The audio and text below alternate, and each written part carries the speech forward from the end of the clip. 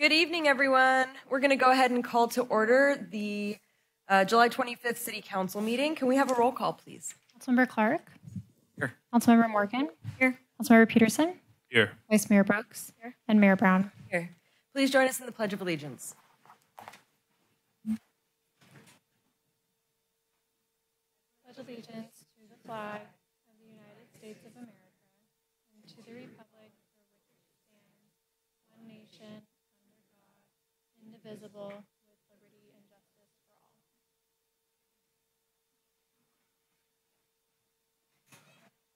all. Do we have any additions or deletions for tonight's agenda? Staff has no changes to the agenda this evening. Okay. We'll go on to item 3, which is presentations, and we have a report from United Way on use of City of Capitola community grant funding. Do we have someone from the United Way with us this evening? Hi, welcome. Wonderful. Hello, my name is Milena Ranga. I'm a Community Impact Coordinator with Youth Action Network of United Way of Santa Cruz, and I'm very grateful for the opportunity to present about different programs that we have. Okay, so a little bit about Youth Action Network. So Youth Action Network is a collaborative of both youth and adults working together to promote youth well-being, to create positive community change, and to also elevate youth voices when it comes to decision making. And as it pertains to the Children and Youth Bill of Rights, we really follow the different items in that by providing leadership opportunities, career building opportunities, access to mentors, and also offering stipends when it comes to youth giving their time volunteering. And the role of jurisdictional reps has been kind of a new implementation this past year, and we've had really, really positive experiences.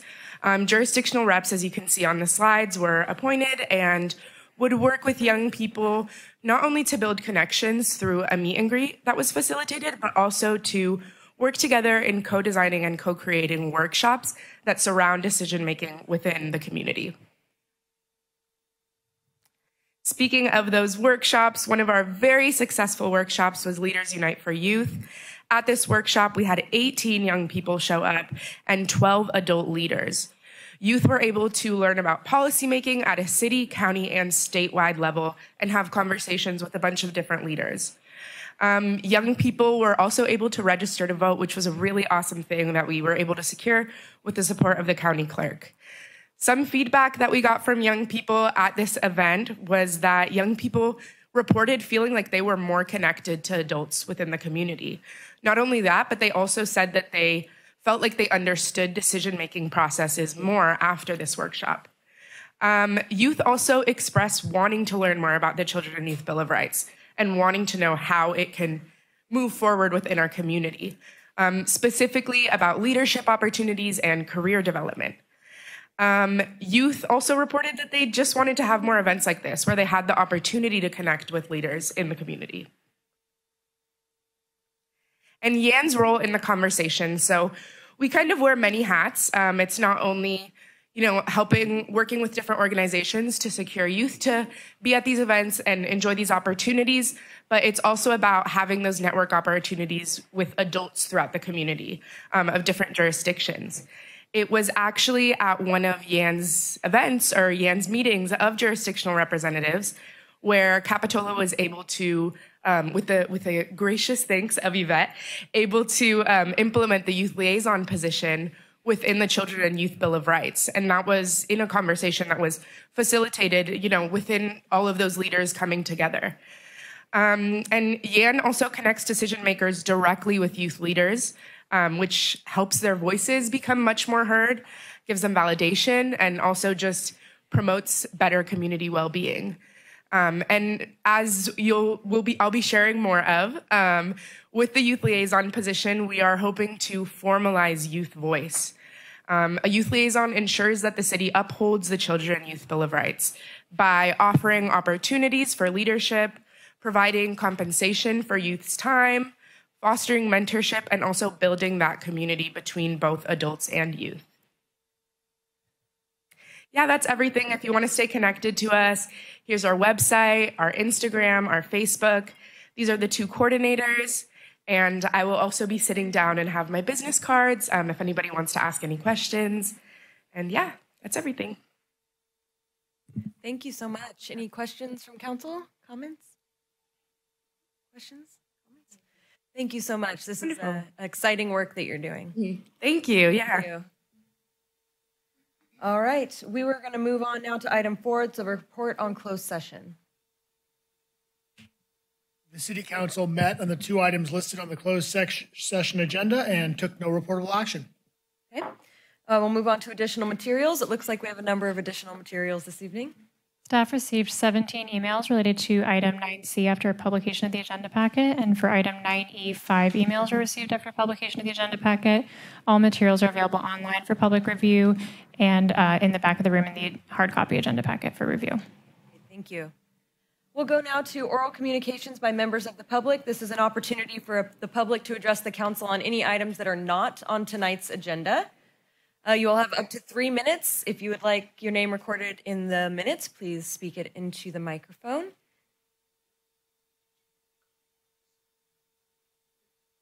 Hi, welcome. Hi. 12 reasons why vaccines are the problem, not the solution, was a presentation by author Leon Canarod, whose second edition of his book, The Unfortunate Truth About Vaccines, Exposing the Vaccine Orthodoxy, is just out this month.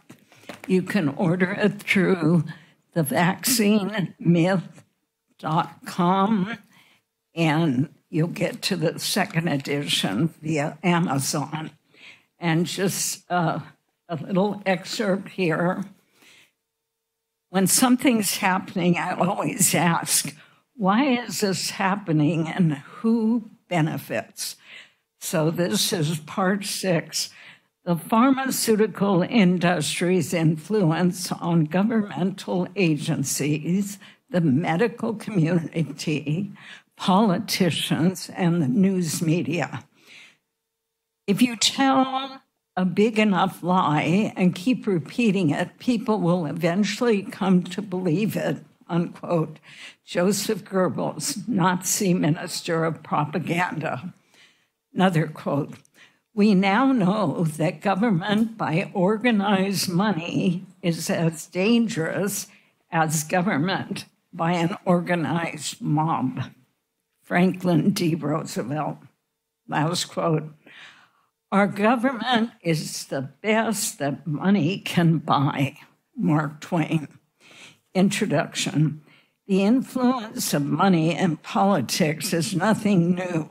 We have seen it with the tobacco industry, the military-industrial complex, the nuclear industry, the oil cartels, the biotech industry pushing genetically modified foods, and now the attempt to push through the 5G technology in spite of dire warnings regarding electromagnetic field radiation. Therefore, it should not come as any surprise that the pharmaceutical industry has used its financial wealth to influence politicians, the CDC, FDA, AMA, AAP, the medical community in general, and the mainstream news media. Big Pharma's influence on society can hardly be overstated. It is the most profitable industry in the world. Big problem. And even the Supreme Court states vaccines are unavoidably unsafe. Thank you. Thank you. Hi, welcome. Hi, my name is Goran Klopic. I'm a Swiss citizen, Schweizer Army veteran, Swiss Army veteran. I want to commemorate that I lost a good friend of mine many years ago. His name was Damon Gutzweiler. There is a commemoration at the park. I played with him pickleball, and I saw his wife cry at the ceremony. I just want to let you about that, how things got messed up. We lost a very good man. Thank you very much for listening. God bless you. Thank you, Goran.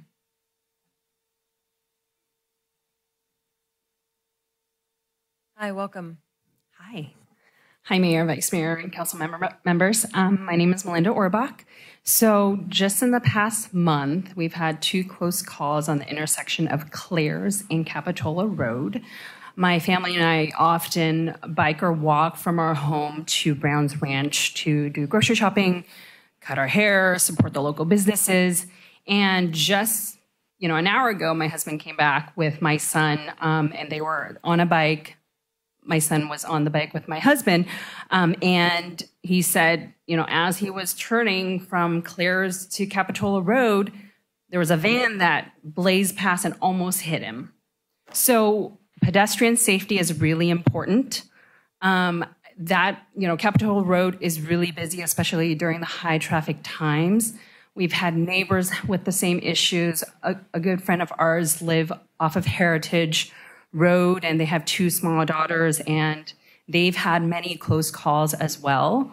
So I would love for the council to maybe set aside some existing resources, maybe have police presence there to ticket and generate more revenue for the city. But there needs to be some type of deterrent, either flashing signs for pedestrians or, a speed, a flashing speed light. I think I would love to see you consider something like that for the residents on that side of town. Thank you. Thank you. Hi, welcome. Hi, my name is Keith Galen, and it's been brought to my attention by some other citizens of Capitola that apparently there was an event this last a week ago down in the village, and we've had you guys have recently remodeled the event department within the city, and yet from what I've been told, all secondhand, but we can verify it, I'm sure. The bottom line is, at this event, there was unmonitored liquor that was sitting on a table that anyone could walk by. Apparently, there was no requirement for a police participation in the permit, and also there was no designation of who the RBS person was for this event. So I think the city should have an investigation on how this was allowed to occur, and to provide a report to the public on how they're going to prevent it in the future. Thank you. Thank you. Any further public comment this evening? Okay, seeing none, we will bring it back to, good evening, sir, welcome. Good evening, Mayor, Council, City Manager, and staff. My name is Mike Termini, and first I want to apologize for coming back before another 5 years went by. I promised you that the last time. Sorry, you can't trust an old politician. I came, first of all, to thank you for putting this new tax measure on the ballot. It was well crafted. I think you're careful stewards with our tax money, evidenced by what you did with Measure F. And I support it wholeheartedly, and thank you very much. And I'm endorsing it and in full favor of it. Thank you. Thank you. Don't be a stranger. Don't say that. All right. We will move on now to staff and city council comments. Does staff have any comments this evening? I do have one thing I want to bring everyone's attention to. Next Wednesday, we will be doing a Wednesday night concert. We will also be celebrating the 75th anniversary of the city. So everyone is welcome. We're going to have staff out there with some information about the city. And in addition, we'll have free cake. So look forward to seeing folks. All right. Any further staff comments? Seeing none, we'll go now to council. Do we have any city council comments? Yeah, Councilmember Clark. I can one up the cake, I think. Tuesday, August 6th, it'll be National Night Out. You can all come out and have a hot dog with Chief Dally. And the police department will be out there, and there'll be a lot of great activities. It'll be at Jade Street Park on August 6th. It's 5 to 7. Don't miss it. Great, thank you. Yeah, I just want to put it out there that this Sunday is our annual Wharf to Wharf race. The Wharf to Wharf brings in a ton of people into our tiny town, so just want to be mindful. A lot of the roads will be closed, and it is a fun event. So if you're down and you want to cheer on some people, me included, we would love that. So support Wharf to Wharf. They've done a lot of things for our local wharf. And so, yeah, just come on out and participate. Thanks. Thank you. Comments? Comments? Yeah, Vice Mayor Brooks. Thank you. I want to say thank you to Chief Daly for sending council information regarding the golf carts. I'd love for staff to bring back at a later date at the convenience of time what works best for you. More information on that and perhaps a work plan that would work for the city of Capitola. Thank you. All right. Okay, we'll move on now to our consent agenda. All of these items will be enacted by one motion on the form listed below on the agenda, unless a council member wants to remove any item for further consideration and discussion. I'd like to move the consent agendas items 8A through F, please. I'll second it. All right, we have a motion and a second. All in favor say aye. Aye. Any opposed? Any abstentions? Carries unanimously. All right, that brings us to the regular business of the evening, and we'll start with item 9A, which is our Youth Liaison Program. Turn it over to Chloe. Hi, thank you, Mayor and Council. This evening began with a lovely presentation from Milena, who is here with us from United Way, more specifically from YAN, the Youth Action Network. So I just want to highlight her, and also we have Sarah Emmert, I believe, attending via Zoom, who I've been working with on this collaborative effort, so thank you. We'll be speaking about the Youth Liaison Program. Just as a preview, we are asking this evening and recommending that you authorize our city manager to execute a memorandum of understanding that formalizes this partnership for the program and officially allocates $1,300 to the program. That money will serve as stipends for the students, and hopefully nominate 2 city council members, 1 or 2, to serve as mentors for these youth.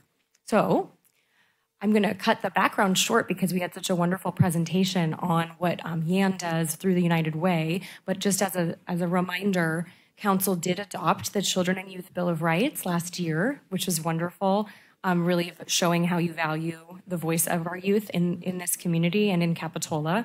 And as one of your goals for this fiscal year, you did highlight more than $1,300 for youth enrichment, but that $1,300 specifically for participating in this program. So moving on, the program's specific goals. This is a really exciting kind of, I believe, first of its kind effort in our greater community, but more specifically for Capitola. The program is for high school age students to directly participate and learn more about local municipal government. Really great. It will ensure and hopefully encourage the youth perspective to the decisions that you make every day as our leaders. So the format here, there's applications online directly with United Way for our youth to apply directly, and the selection of these liaisons, we're meeting in August to discuss in more detail, staff here and with YAN, but we'll select those youth, and then the liaisons will meet monthly with their council member mentor, attend council meetings. At the conclusion of the program, so near the end of the school year, they'll present to council on their experience, and really from there, more participation is up to the student themselves. And then, as Milena mentioned, they will receive a stipend to honor the time that they're spending in this way. And that will come directly from United Way, but is why we're recommending the allocation of funding. So that all being said, I believe there's more. What will council members do? So hopefully you'll be the mentors. So there is a time commitment. You'll meet monthly with the liaison. For safety, we'll submit to a live scan, so fingerprinting, and also following the United Way's working with youth policies. just to be sure that we're putting our youth in safe hands. So that's the ask of yourselves. And I believe now, hopefully, you can nominate your members amongst yourselves. Let me know who is interested in this program, and also authorize the city manager for the MOU and for the funding. If you have any questions, I'm here, Sarah's here, and Melena's here. Thank you. Great, thank you. We'll start with questions, and then we'll go to public comment and come back for discussion. Any questions? Any questions? No? All right, we will open this item up to public comment. Is there any member of the public that would like to comment on this item? Seeing none, we'll bring it back to council. This is exciting. This is an exciting expansion of our student seats on boards and commissions. This is just like the next level of engagement for youth. I'm really excited about it. Let's make sure that those who are currently in our student seats are aware of this opportunity if they're eligible. Absolutely. Yeah, any comments? Discussion? Comments or discussion? No? Okay. Well, then in that case, we need to choose 2 council members to participate as mentors. Anyone interested? Why wouldn't I? I just want to say thank you to our mayor for bringing on Youth Voices a few years ago, and so this is just a continuation of ensuring that there's youth participation and education around the work that all of us get to do. So I sit as the Youth Action Network representative. I'm happy to continue mentoring youth. I'd love for another council member to do that as well, if any of you would be so willing to throw your name in. I was going to join you too. I could happily step back if the two of you want to. It is our future, so I'd love to. All right. All right. It sounds like we have Vice Mayor Brooks and Councilmember Clark. Thank you both. That's a really exciting opportunity for these young people to be mentored by you both. Does Councilmember Morgan, I can step aside. Okay. Okay. There you go. Oh, I feel sick all of a sudden. You might need to step in. No, okay. Thank you. All right. With that, we will entertain a motion for the remaining recommended action. Can you put it back up on the screen for anyone who would like to make a motion?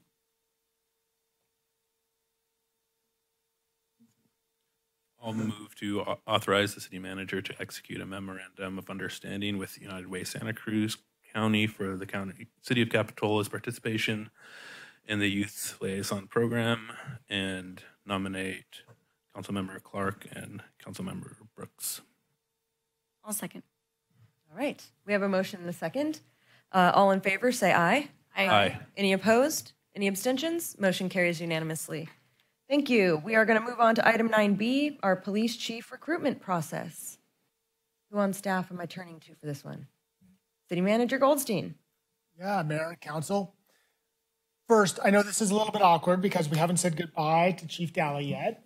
There's going to be many opportunities to say goodbye. We have a number of plans in the works. We will have opportunities to make him very embarrassed. So we do get that chance moving forward. What we are talking about, though, because Chief Daly has announced his retirement plans, is how we're going to find our next police chief. So in the department head compensation plan, the approval of a recruitment process requires city council approval. It's my job to propose a plan and appoint the chief, and your job to approve the recruitment process. So in this case, I am recommending an internal recruitment for police chief.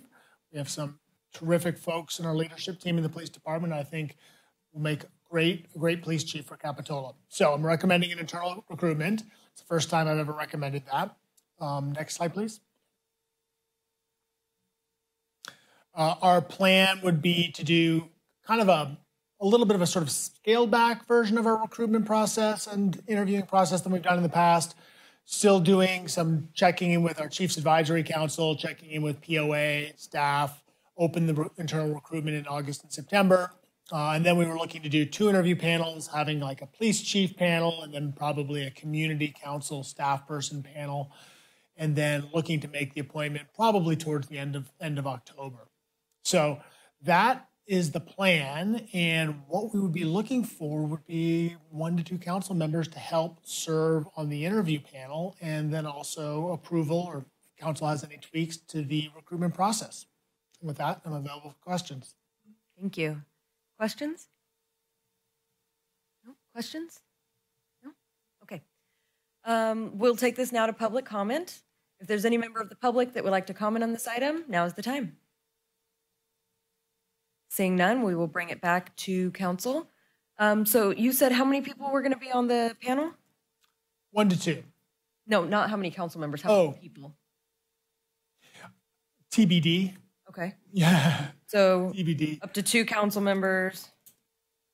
So I just haven't finalized the panels. Usually what we do is we have like a professional panel, usually comprised of maybe a POA representative and then a couple of our local chiefs. Hopefully Chief Daly might be able to fill in as well. And then we do kind of more of a community staff panel. So ballpark, we're thinking probably a couple, 2, 3 department heads, couple, 1, 2 council members, 1 or 2 community members. Okay. And are you going to put the panel together? Okay. Great. I'm happy to get feedback if council has specific suggestions. No, this is just for informational purposes, so that if members of the community ask me, I have answers. Got it. Okay. Discussion? Go ahead, Councilmember Clark. Would there be a way for council to sit in both panels? Maybe one on each end? We have done that in the past, where what we've done is we've ended up kind of splitting up the council members to have more than 2 participate. My only hesitancy around that is that I often find the kind of the post-interview debrief with all the panelists really valuable. You get to hear everyone's different perspective, and obviously we can't do that with 2 council members from 2 different panels. But it's certainly, given the recruitment process and internal recruitment process this time around, I think it's something that we could work with if council members really wanted to do that. I think it would be good for oversight. Big shoes to fill with Andy leaving, but it's a great process, and I think we all should be involved with it. As many as we can. Yeah, I think maybe if when it comes to the community members that we're picking, maybe there could be some input or like what type of shoes want to be filled by those people. And I would love to sit on a panel personally. I was able to do it when Chief Daly was interviewed. I interview people on the daily basis, so it's second nature to me. So I just want to put my hat in the ring. Questions or comments? I would just second what we've heard so far. I would also like to be on the panel. I think it's a really important role, obviously, for the city. And I just want to make sure that we get a lot of diversity of the panels from community members as well. Yeah, absolutely. Might have to draw straws. I'd like to be on it also. Well, we could either draw straws, or if there's a way to move forward with having 3, I don't know, Councilmember Clark, if I'm volunteering you out of turn here, but you could also sit on the professionals panel and then have the other 2 council members on the council members panel. I don't know which one you would prefer to be on, and I could leave that up to you guys to figure it out. But yeah, I thought that's what Jamie and Councilmember Clark were saying, is that we could split up council members into the 2 groups. Good. So we yes. could have a total of 2 in each if we wanted to, right? Yes. Yes. Thank you. So that's fine. We can make that work if there's 3 council members that really like to do it. Is that what I'm hearing? Yeah, it sounds like we've got general consensus on that. Okay. Okay. All right. Any further comments? Okay. All right. So then we need to move forward now with the recommended action, approve a police chief internal recruitment process, and designate Councilmember Peterson, Councilmember Morgan, and Councilmember Clark to serve on the interview panels. I will second that. I hadn't made a motion. I was suggesting that someone should make a motion. I know. I was like, I'm surprised you're doing this right now. Mayor doesn't usually make motions. No, I know. I will let that be my motion then. We will approve the police chief internal recruitment process and designate those 3 council members that were just stated. Second. All right. We have a motion and a second. All in favor, say aye. Aye. Any opposed? Any abstentions? Motion carries unanimously. Moving on, item 9C, dogs at city parks and Capitola Beach, and I will turn it over to Chief Daly. Hello.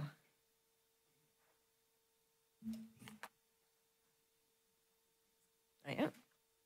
Okay. Good evening, Mayor, Council, and staff. This evening we're going to be talking about the dog regulations in Capitola. Next slide. I'll just give you a quick preview so we touch on this at the beginning and we'll circle back at the end. But there's options tonight. We can take no further action. I'll give you an overview of kind of everything that's where we can take dogs, can't take dogs. And then, so you could take no action, or we could identify potential changes to the current regulations that we have. And you can also direct staff to maybe look at some other locations and then have us come back with maybe recommendations or further funding if we need to. So next slide. So what we're going to cover tonight is where are dogs permitted in the city. Our current regulations are like our leash law. The regulations currently on Capitola Beach and some of our surrounding jurisdictions. We'll talk about Capitola Wharf and the current regulations, the current regulations around the parks, which change park to park. And then we'll give a staff recommendation and then give you some time for discussion. So where are dogs permitted? So in general, anywhere in the public space, the leash law is what regulates dogs. They must be on a leash. A leash has to be 6 feet in length, and they have to be in control of the animal. That's kind of the default of any of the public places. So walking in the public, that also includes Hen Park, and then also the park at Rispin Mansion, because those are pathways. There's really no areas, so the pathway they have to be on a leash. And then in our code specifically, we have areas where dogs are allowed. So they're permitted on leash in certain parks. So those parks, the slide's a little bit off there, but Monterey Avenue Park, dogs are allowed on leash. Noble Gulch Park, Perry Park, Silk Hill Creek Park, Jade Street Park, there is some exceptions where they can't be on the tennis courts or in the lawn area. And then also Esplanade Park, they're not allowed on the lawn area, but they are allowed on leash. Next slide. So currently where dogs are not permitted, so right now dogs are not allowed on the beach within the city of Capitola. They're not allowed on Capitola Wharf, and they're not allowed on any location that's posted with signage. And so the one area that is posted no dogs is Cortez Park. That's a little neighborhood park in the Explorer neighborhood. Something to think about with Capitola Beach. So we are consistent with Santa Cruz Main Beach. They are not allowed to have dogs on the beach as well. Municipal beaches are a little bit different than maybe county beaches because we're very dense beaches. So Capitola Beach, if depending on the sand and the time of the year, we have about 400 yards of shoreline, which consists of our main beach. We have Hooper's Beach, which is to the north side of the wharf, that little section there, and then we have kind of the low tide area that's between the Capitola Jetty and then New Brighton. So on a low tide, that kind of exposes beach there. On a high tide, there's no beach. So our beach, that's our area, but 400 yards of municipal beach that's it has a very high season. So we're very busy from May through October. We do have lifeguards on the beach. Again, we're consistent with Santa Cruz Main Beach. Dogs are not allowed on that beach as well. And then we do receive a lot of complaints about dogs on the beach. This last year, and we've issued 30 citations for dog violations throughout the city. And then just a matter of accessibility, the nearby beaches that do allow dogs on leash is New Brighton State Beach, and then also Moran Lake. So 26th Avenue dogs are allowed, and that's a county beach on leash.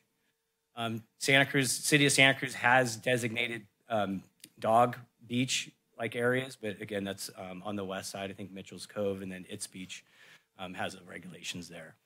And then one thing to consider is that any type of change to coastal access may have to go back before Coastal Commission for a review. So that's just something to consider.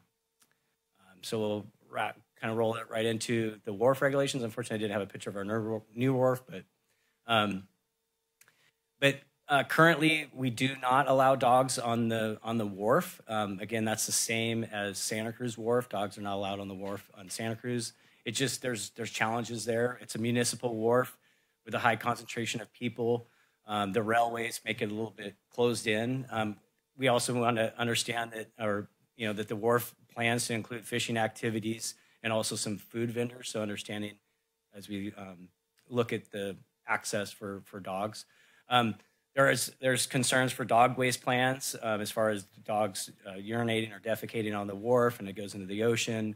Cleanups always can be concerns as well. And again, we're consistent with Santa Cruz City with not allowing dogs on the wharf.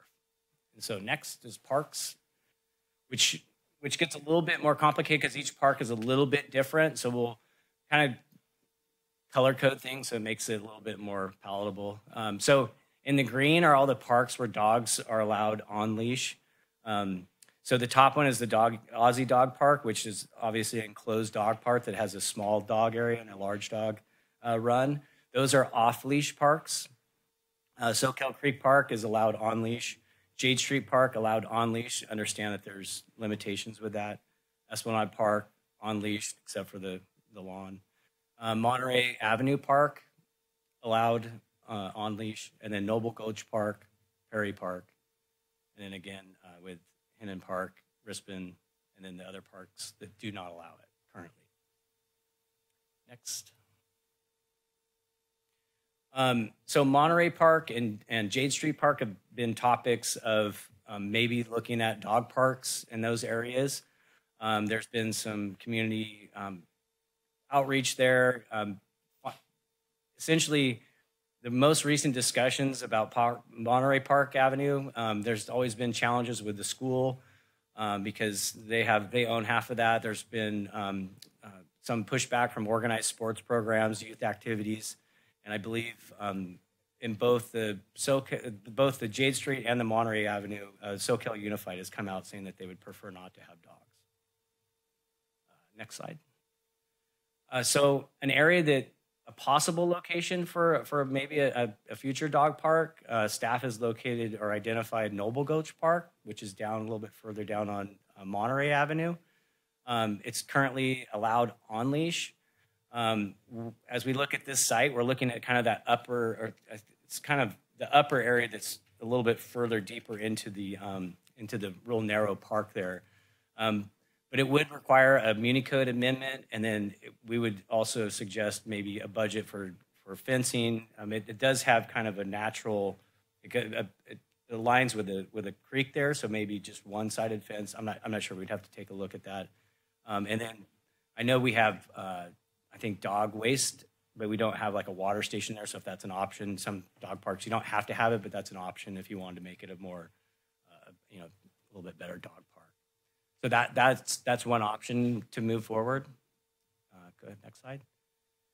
Some things, if you do decide to either change the code, our recommendations would be very clear and identifiable boundaries, so fencing or at very clear areas so people can understand where the dogs are allowed. So not just like a 40 by 40 area in the middle of the park. That's just really hard to kind of legally enforce, and so we would suggest that you have very clear and identifiable boundaries. So anything to the east side of the wharf or in a clearly identified area. The other piece of that is we would suggest very clear park rules that are consistent with other parks. So having like odd hours, like the second Tuesday of every month between this time to that time, it's just really hard for people to understand. It's really hard to enforce, and so it becomes problematic. And then finally, as with any, seems like anytime we bring up dogs or, there's a lot of passion on each side. So just making sure that the proper public outreach is done in those impacted areas because it's going to impact somebody. With that, we come back full circle to we can take no further action at this time, or you can identify potential changes to any of the current regulations, direct staff to return. And with that, I think we're at a discussion. I'm open for any questions. All right, we'll start with questions. Any questions on this end? No? Any questions on this end? No. Okay, I have a question. Some of the concerns that have been brought towards us are about liability and about dogs on or off leash and if that creates any liability for the city. I know we're not the only city that's ever had an off leash or considered an off leash dog area. How do other cities go about this? Or do you know generally what would be required? Would signage alone be enough to release us from liability? Should there be an injury to a dog or an injury to a person from a dog or whatever the case may be? How would we handle something like that so that the city isn't liable should something happen? Are you prepared? I think signage would be a good first step. I don't really have a detailed answer for you on this, but if that is the council's direction to sort of pursue an off-leash policy, we can certainly look into that issue and bring it back. I mean, just sort of anecdotally, I see signs all over the place that say, this is an off-leash area, pay attention. But I'm not really prepared to get into a legal analysis right now off the top of my head. Okay, no, I appreciate that. Okay, I think that was the only question I have right now. So I'll save the rest for later discussion. Okay. Something with that? Yes, please. Actually, I would just say that you would want to limit risk. So by putting a fence around something or making sure that it's really clearly identifiable, I think that limits risk. So I would be concerned about putting an unleashed area right next to a really busy road or something like that because people throw balls or whatever. So I think just looking at the recommendations and, fencing, having those amenities, we can take a look at it, but just looking at limiting that risk. But obviously off-leash parks are out there. Yeah, makes sense. Thank you. Yeah, go ahead. Speaking of that, how will this kind of impact, will this mainly impact the PD to sort of make sure that the regulations are being followed, or is that going to be with rec or public works, or how will that work? So enforcement, the police department would handle, and then we also, we have a contract with Animal Services, so they actually patrol all of our parks as well, and they issue citations. I didn't run their numbers, but our community service officers routinely patrol, and they do proactive patrols. Again, there's a lot of people that violate it. So, I mean, we've issued 30 citations, but I know there's a lot of violations that do happen. We warn a lot too. So, anyways. The presentation mentioned that we got several calls and concerns about dogs on the beach. Do we tend to get a number of calls about dog attacks? We do. I don't have the exact numbers, but it's not a frequent. I'm not aware of any like recent dog attack, but we do get reports of like dog on dog.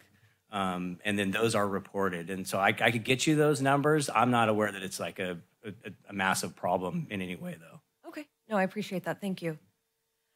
Okay. Any further questions? No? Okay. With that, we will bring this out to public comment. If you'd like to make a comment on this item, please approach the podium. You'll have up to 3 minutes. Please speak your name into the microphone if you would like it recorded in the minutes. Hi, welcome. Hi, Karin Hanna. I urge the council to keep the dog policy as it currently exists regarding the beach and wharf area. In the staff report, there are 9 parks and public places dogs are allowed besides all sidewalk, streets, lawnway, and the railroad right-of-way. There are 3 places where the dogs are not allowed. If the numbers were reversed, the dog owners might have a better case. Several reasons, obvious reasons why dogs on the beach are a problem. The most obvious is sanitation. It's impossible to collect every bit of dog feces when it's in the sand and the urine just soaks in. And we know many owners will not be picking up after their dogs, especially if they're off leash, and locating the waste is almost impossible after it's covered with sand. That's why dog hours are not appropriate in Capitola.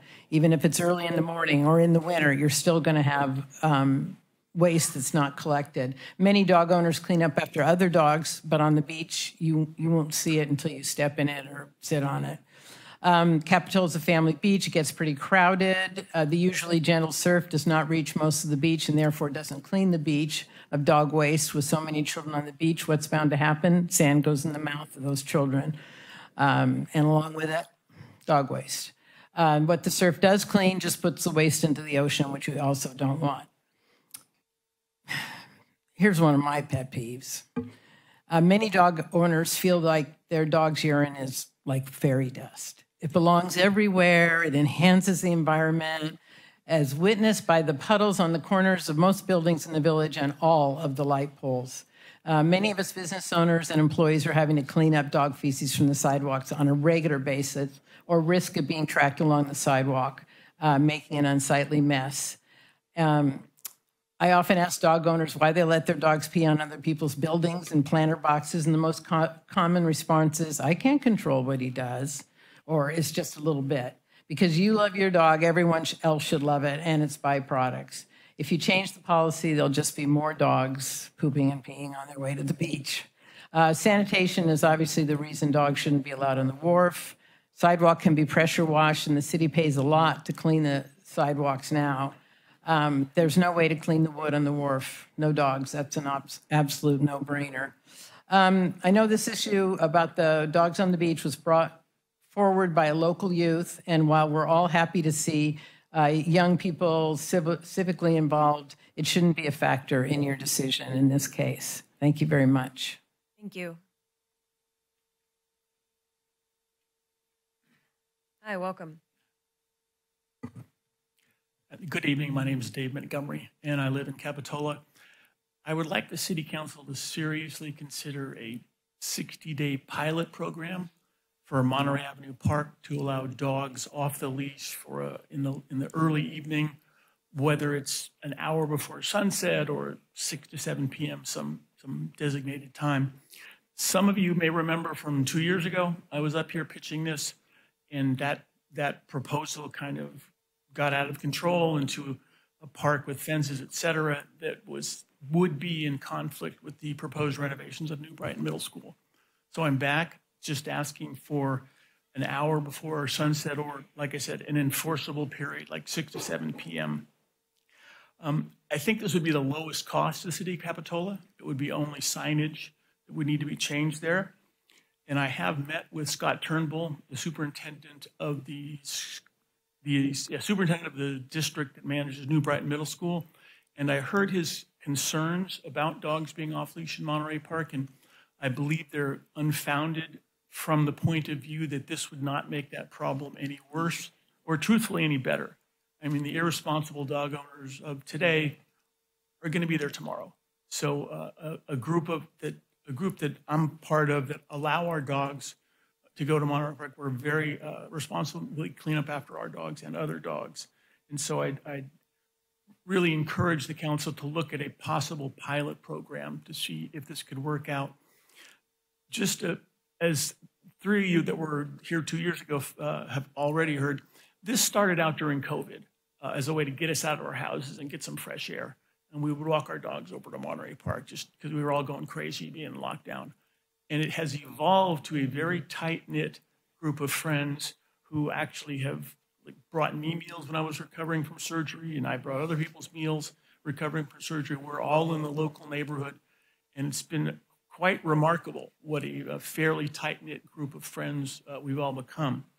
So again, I would like the council to seriously consider a pilot program for Monterey Avenue Park for this 1 hour in the early evening to allow our dogs to be off leash. Thank you. Thank you.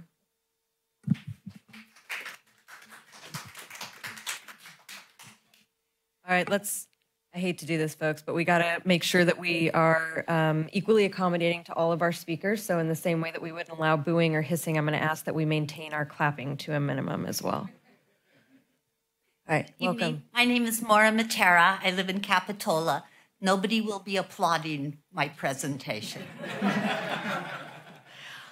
Years ago, when my children were little, I lived on 26th Avenue, and we went to 26th Avenue Beach all the time. I got bitten. My kids got bitten. My kids got scratched. It was a terrible, terrible idea to have these doggies on the beach. I don't need to point out that 26th Avenue Beach is a far different beach from Capitola. 26th Avenue has pounding surf. It carried, presumably, away the deposits that the dogs left on the beach. And also, there was some room to spread out. So I'm sure that many people here were at Capitola Beach on 4th of July, and they did not see the sand because there were just umbrellas and beach towels. We have a very crowded beach here. This is just a really bad idea, and I certainly urge everyone to look at the safety of both dogs and people. Thank you. Thank you. Hi, welcome. Good evening, Mayor and Council and staff. My name is Marilyn Mortar, and I live in Capitola. And basically, I agree with what Dave said about a pilot program in Monterey Park. I think that would be great. But I have two questions, mostly of the police chief. I've been told by staff that it's okay to have your dog off leash on the left of the jetty. Is that true? Because if not, I shouldn't be doing it anymore. I would say that that's kind of an unofficial area. Okay. Okay. So I think it's commonly understood that people on the low tide take their dog. Okay, good to know. Okay, I get it. I get it. Thank you. And the other thing is, I remember when the city council bought Monterey Park from the Mormon Church back in the 80s, because I'm old. And I think you said that the school district owns half of the park. I don't ever remember the city selling half of the park. I know that the school district owns on the other side of the berm, and that's their area, but Monterey Park is fully owned by the city of Capitola. Am I right? Okay, great. Thank you so much. Thank you.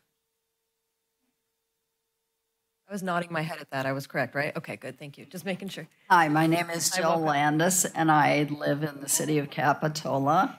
And I'm here with the group of friends that have formed around the dogs at the park. The dogs are a social lubricant. They also it can cause issues. My dog has personally been attacked in the city 3 times by another dog. And required some serious socialization from the trauma. And it happened with the group at Monterey Park. She learned to be around dogs again, and I really appreciate that. I also really appreciate the city council and people coming out to talk about it, because it's all our city and we have to share it.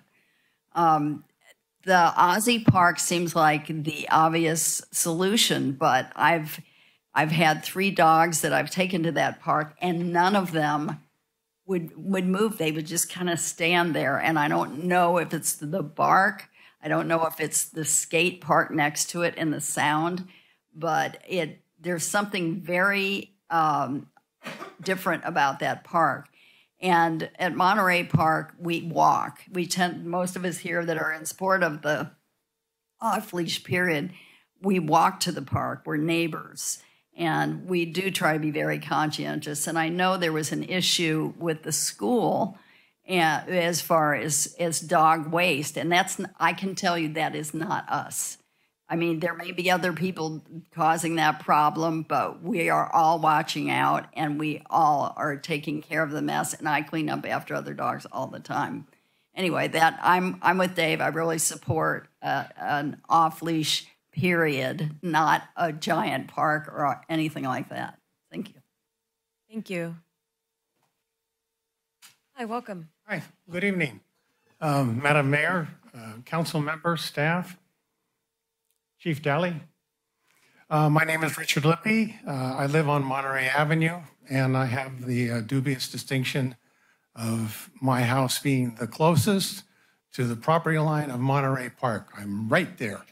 And my living room looks out on Monterey Park, and I can't see all of it, but I can see most of it. And it was a great blessing during the shutdown where we had to shelter in place, because I felt I could still socialize, because I could just sit on my living room couch and see people out at the park.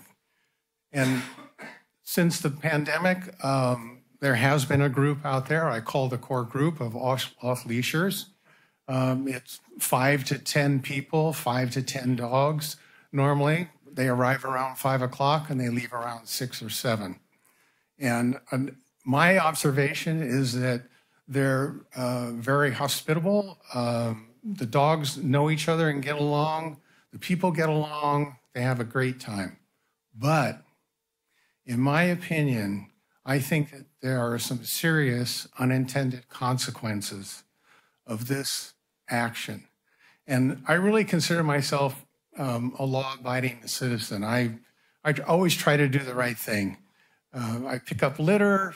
I stop at stop signs when there's nobody at the intersection. When I go shopping, I bring shopping carts into the store instead of leaving them in the parking space. And I was a volunteer with the Capitola Police Department for 6 years. So I have a real appreciation, I think, for the good service that the police department does. And they really shouldn't be taking time out of their schedule to monitor off-leash activities. One of the big unintended consequences of this is that, sure, these people, they know each other and they're organized, but it's a big public display of disregard for the leash law, and other people pick up on that. And I have seen that. I have seen the increase of people coming with off-leash dogs when the core group is not there. And it starts half hour before sunrise and it goes to an hour after sunset. There's people interspersed in there. And that's, you know, when you've got this public display of disregard for the law, it just leads to more disrespect. Also, I've seen that, and I don't know if the kids are picking it up, but I've seen misuse and disregard of Monterey Park and by the kids on e-bikes. They use it as a motocross track. And I don't know if they're saying to themselves, well, if the adults can, you know, disregard the law, I can too. Thank you. Thank you.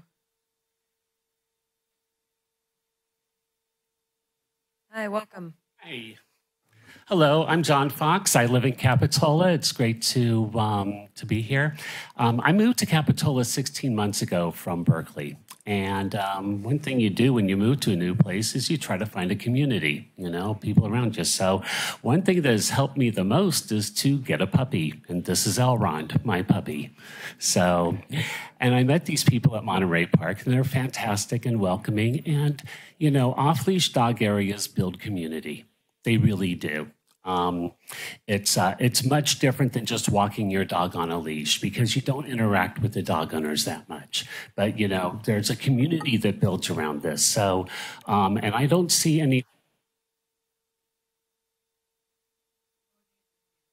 Oh, yeah. Okay, got it. Okay, my fault. I don't see a harm in a 60-day pilot program. Let's just see how it goes.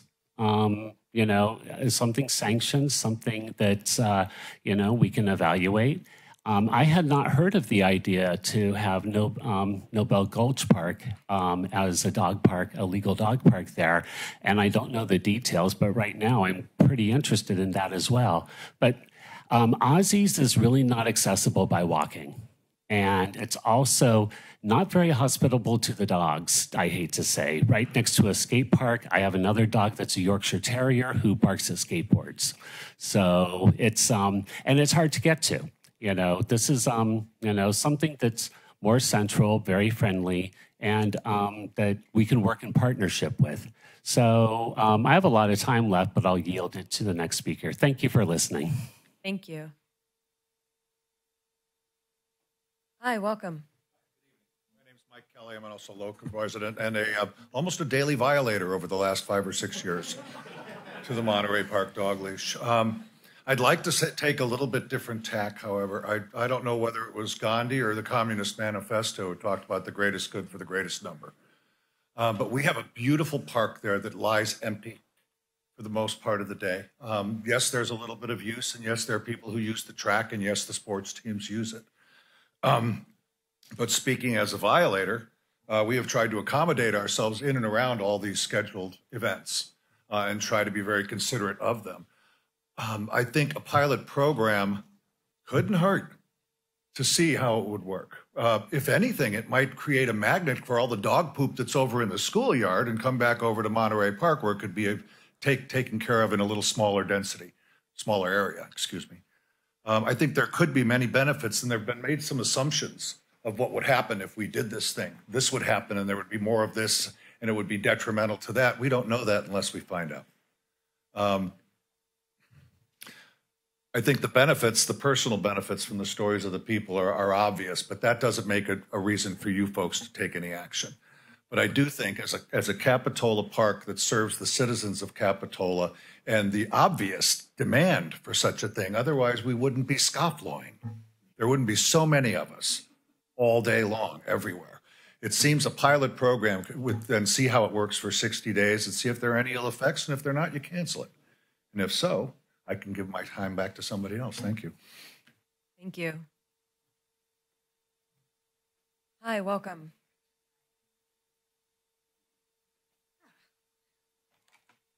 Not as tall as he is. Let's see. Hi, my name is Hajan Kamalani. I also am a resident of the city of Capitola. I have 2 children who went through New Brighton Middle School.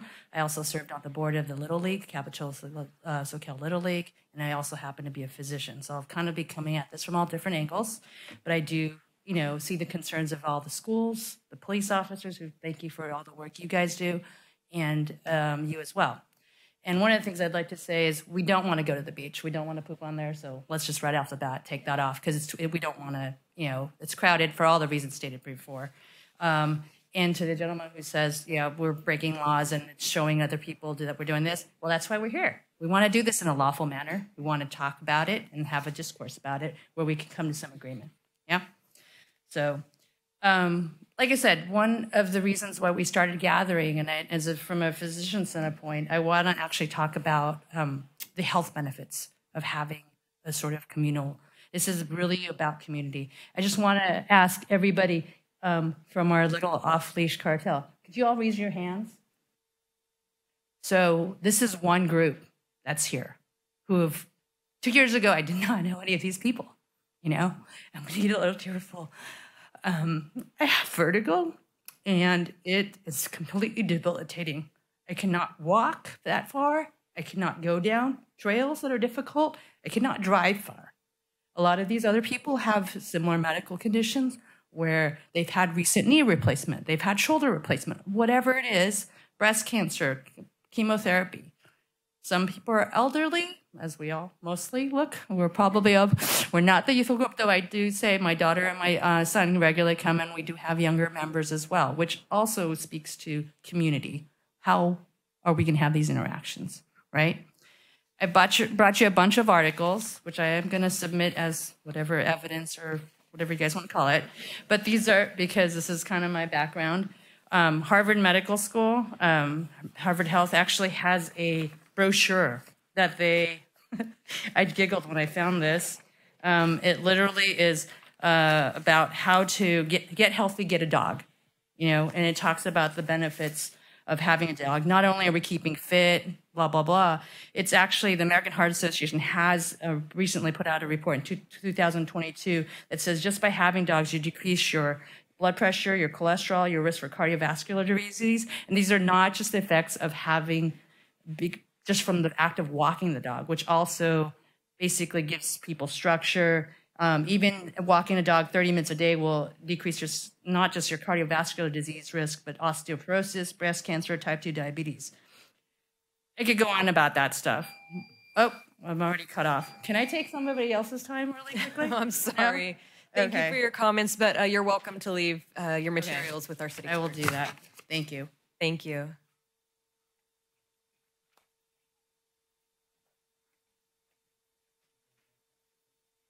Hi, welcome. Thank you. My name is Lisa Steingroup, and thank you for listening to us, and I'll try to keep it brief so I don't reiterate. But obviously, I support the pilot program. We live right across the street, and my dog waits at the window for me to go break a law and walk him off leash. And he looks at me, looks at the park, looks at me, and we're mindful of Chad's hard job it is to keep enforcing. And we just want a chance to see if this pilot program will work. And if it becomes a problem for the school district, then we're willing, to make adjustments. We just want a chance. And we're other citizens. I'm sorry, I lost my train of thought. We created a community of friends at Monterey Park, both human and dog buddies, and would like to be allowed with the city's blessing instead of being, like Rich, I'm pretty law-abiding most of the time. But that's, You know, my dog is where I draw the line, I guess. But many new products and services and programs are created by giving people a chance. And we just want that chance. And if we get unexpected or unacceptable outcomes, at least we feel heard. Thank you. Thank you. Hi, welcome. My name is Charlotte Morrison. I'm also a resident of Capitola. Yeah, I'm here to support Dave's idea of the 60-day pilot program, just to see what, if it can work. It seems like a reasonable ask, definitely. Also, I would say that, the number of scofflaws here, plus the number of citations and warnings, to me is indicative that something needs to change.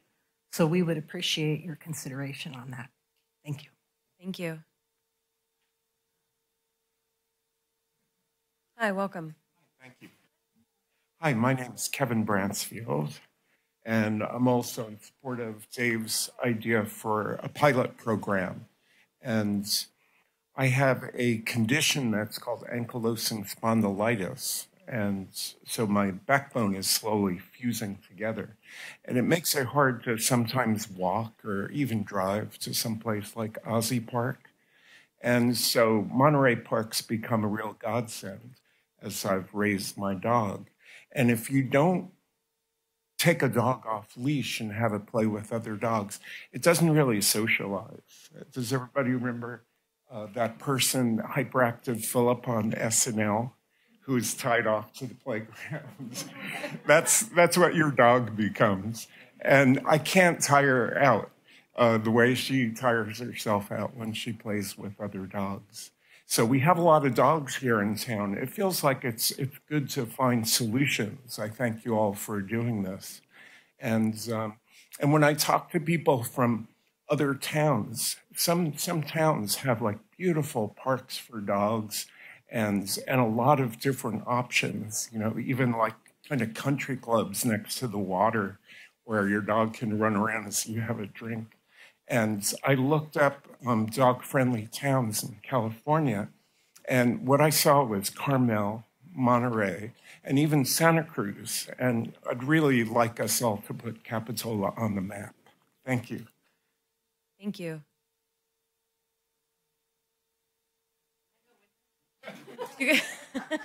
We're friends. You're Monterey Dog Park. You're welcome to accompany her to the podium. Sure. I may be an interloper because I'm actually a resident of SoCal. My name is Kathy McDonald. I don't know if I'm even allowed to be here for that matter, but I am one of the people who really enjoys going to Monterey Avenue Park with my dogs over the years.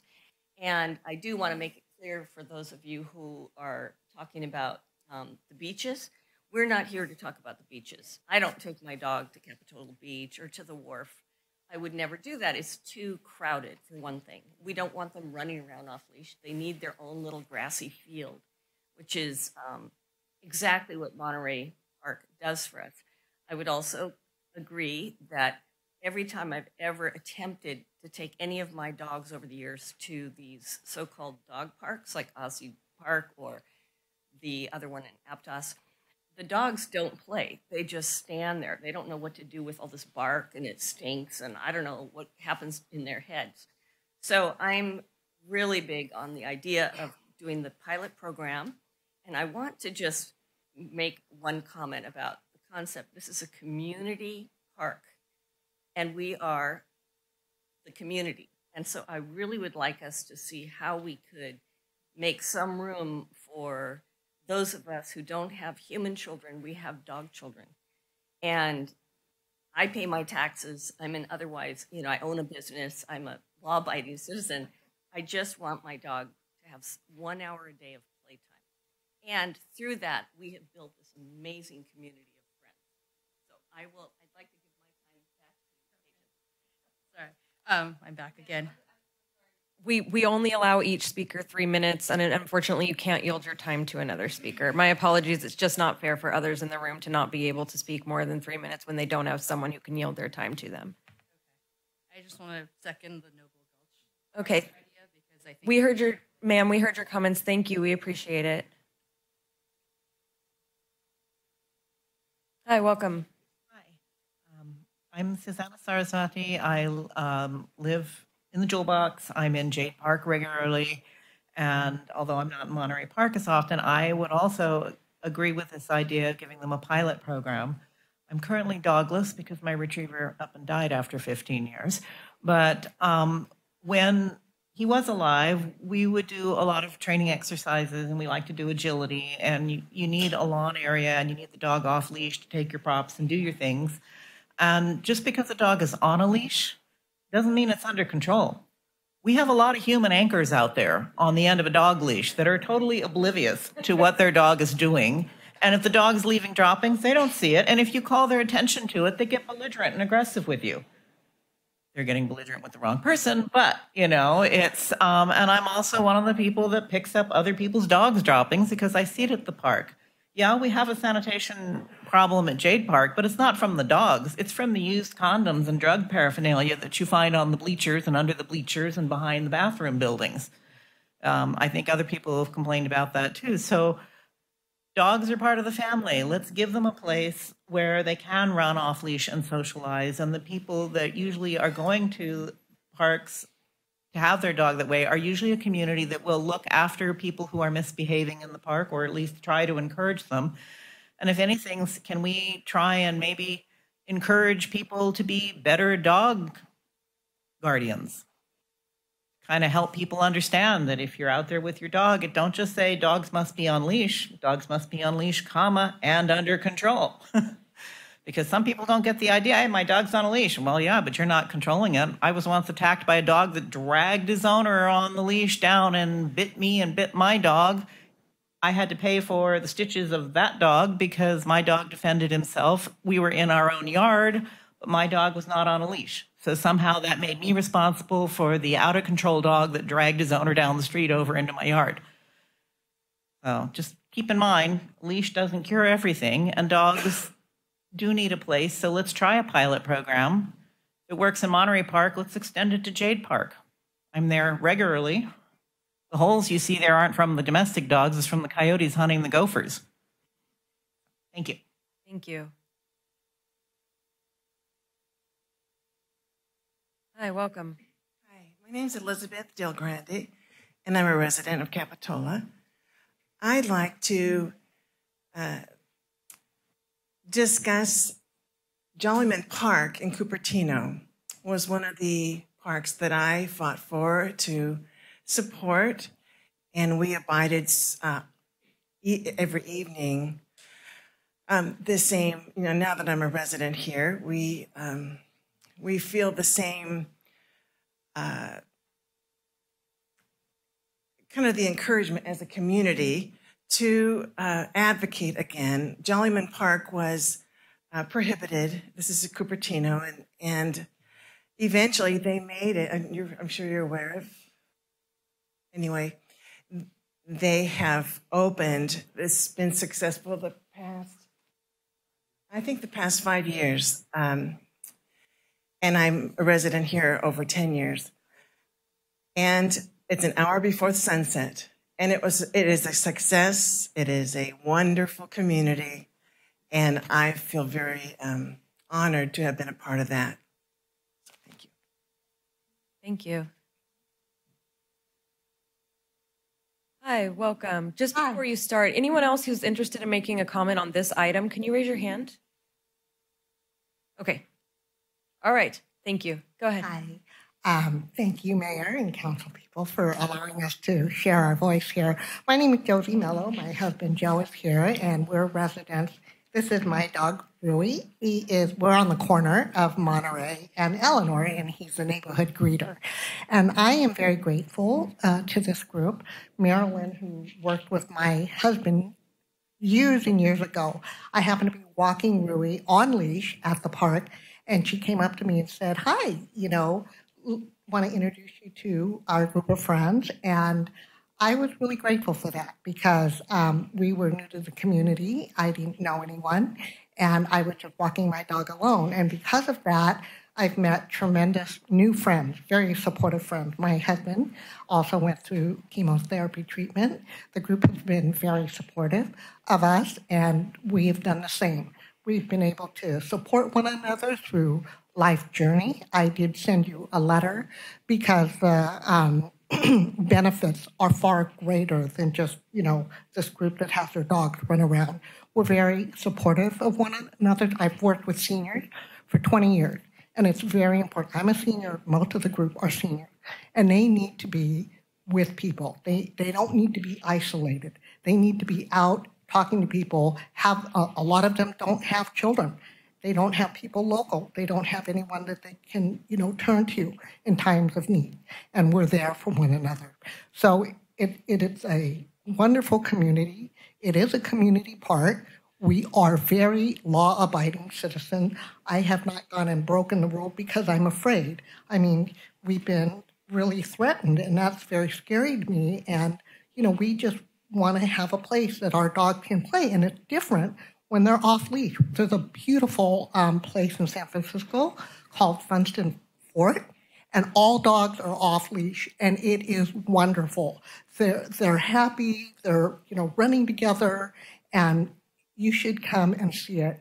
You will just smile to see these dogs. It is such a wonderful, joyful feeling to see all the people communicating and socializing together, and all the dogs. I mean, people see the group, they just smile. So I would like you to consider this one hour. It's 1 hour where people can continue this wonderful relationship of building community together and have the dog, not wanting to bite our legs off when they get home because they didn't have their playtime. So thank you for considering our proposal for 1 hour. Thank you. Thank you.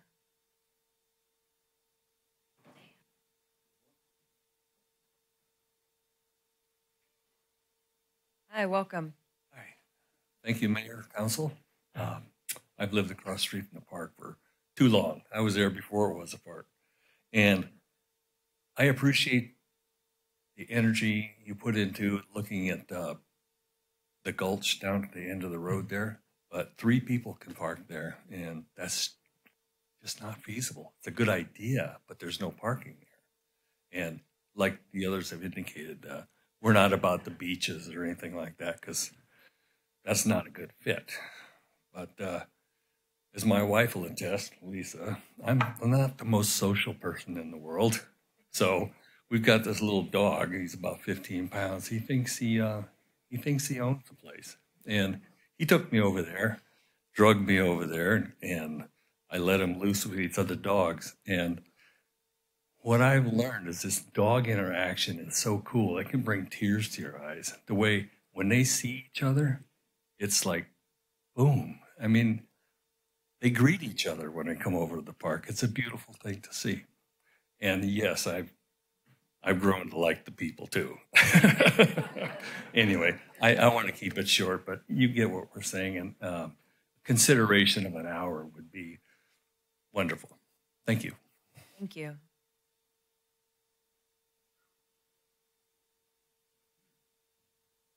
Welcome.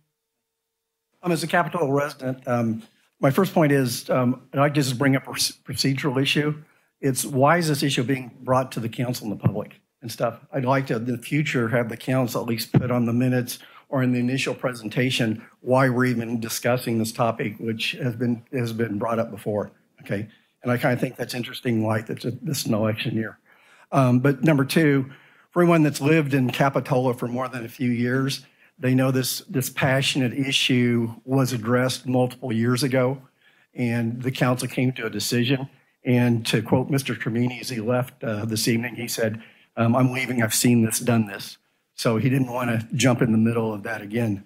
But, I'll agree. I personally grew up with dogs. I fondly remember my time with my 2 dogs down in the western Kansas pasture and laying on the ground and watching them play and looking up at the sky. And I totally agree with all the social and medical benefits that come from dogs. But I just have to stand with the decision that this council made multiple years ago and oppose it. Thank you.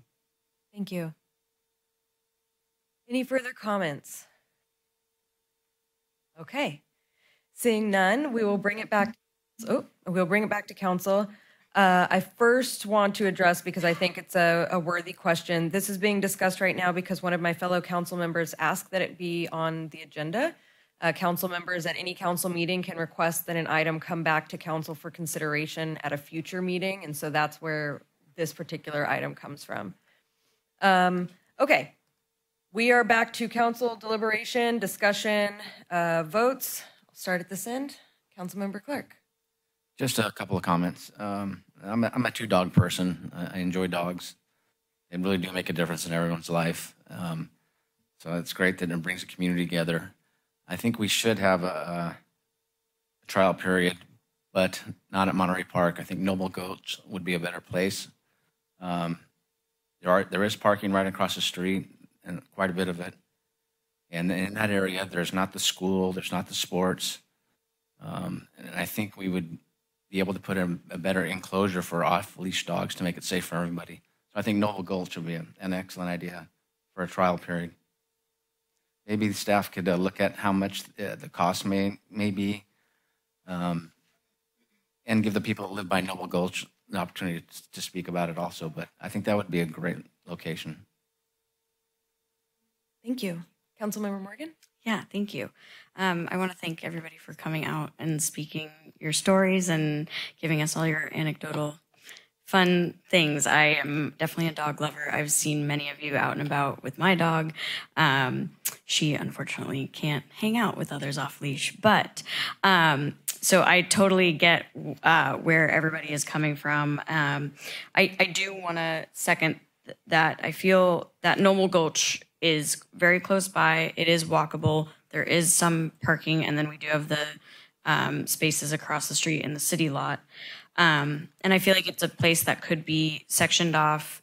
It would really alleviate, I think, for the PD to not have to regulate that hour. If it's enclosed, you can go any time of day.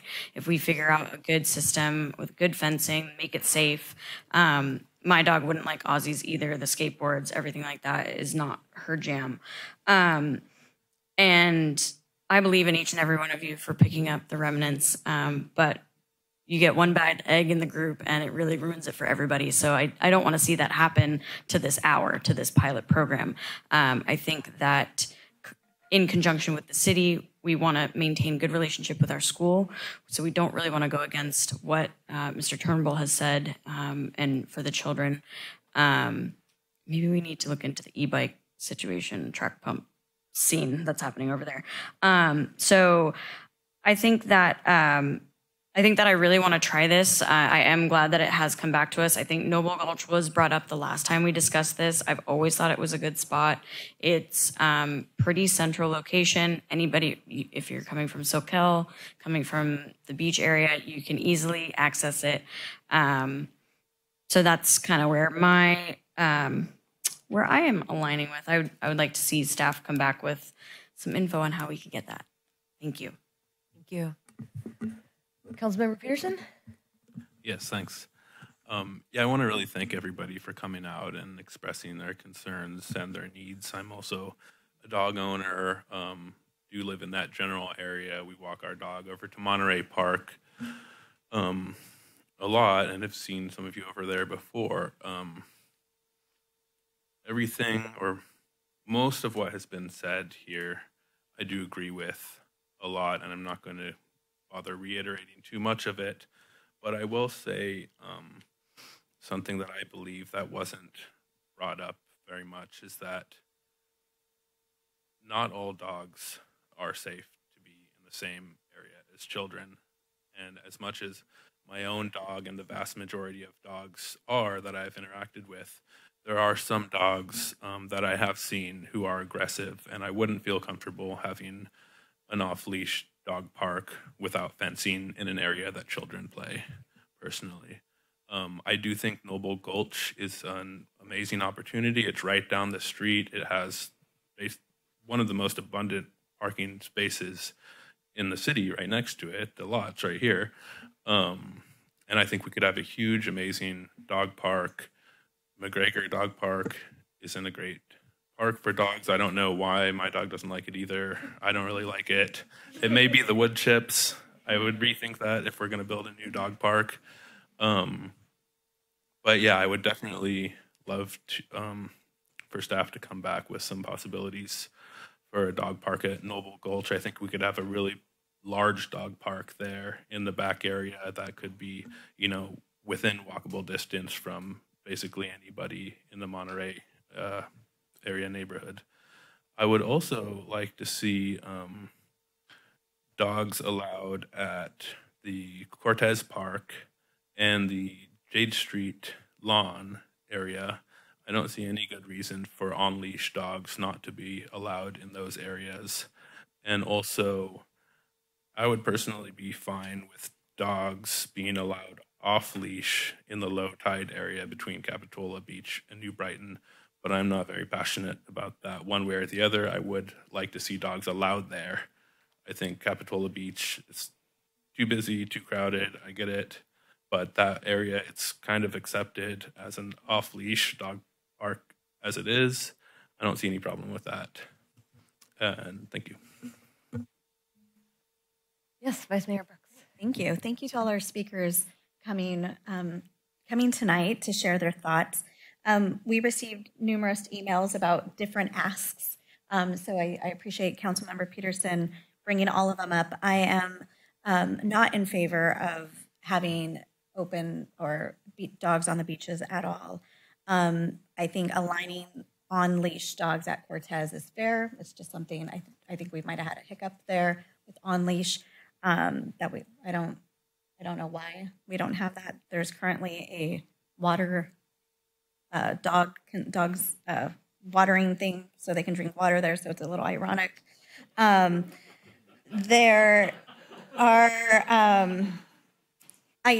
I'm hearing council say two different things, so I'd like to get some more information on this.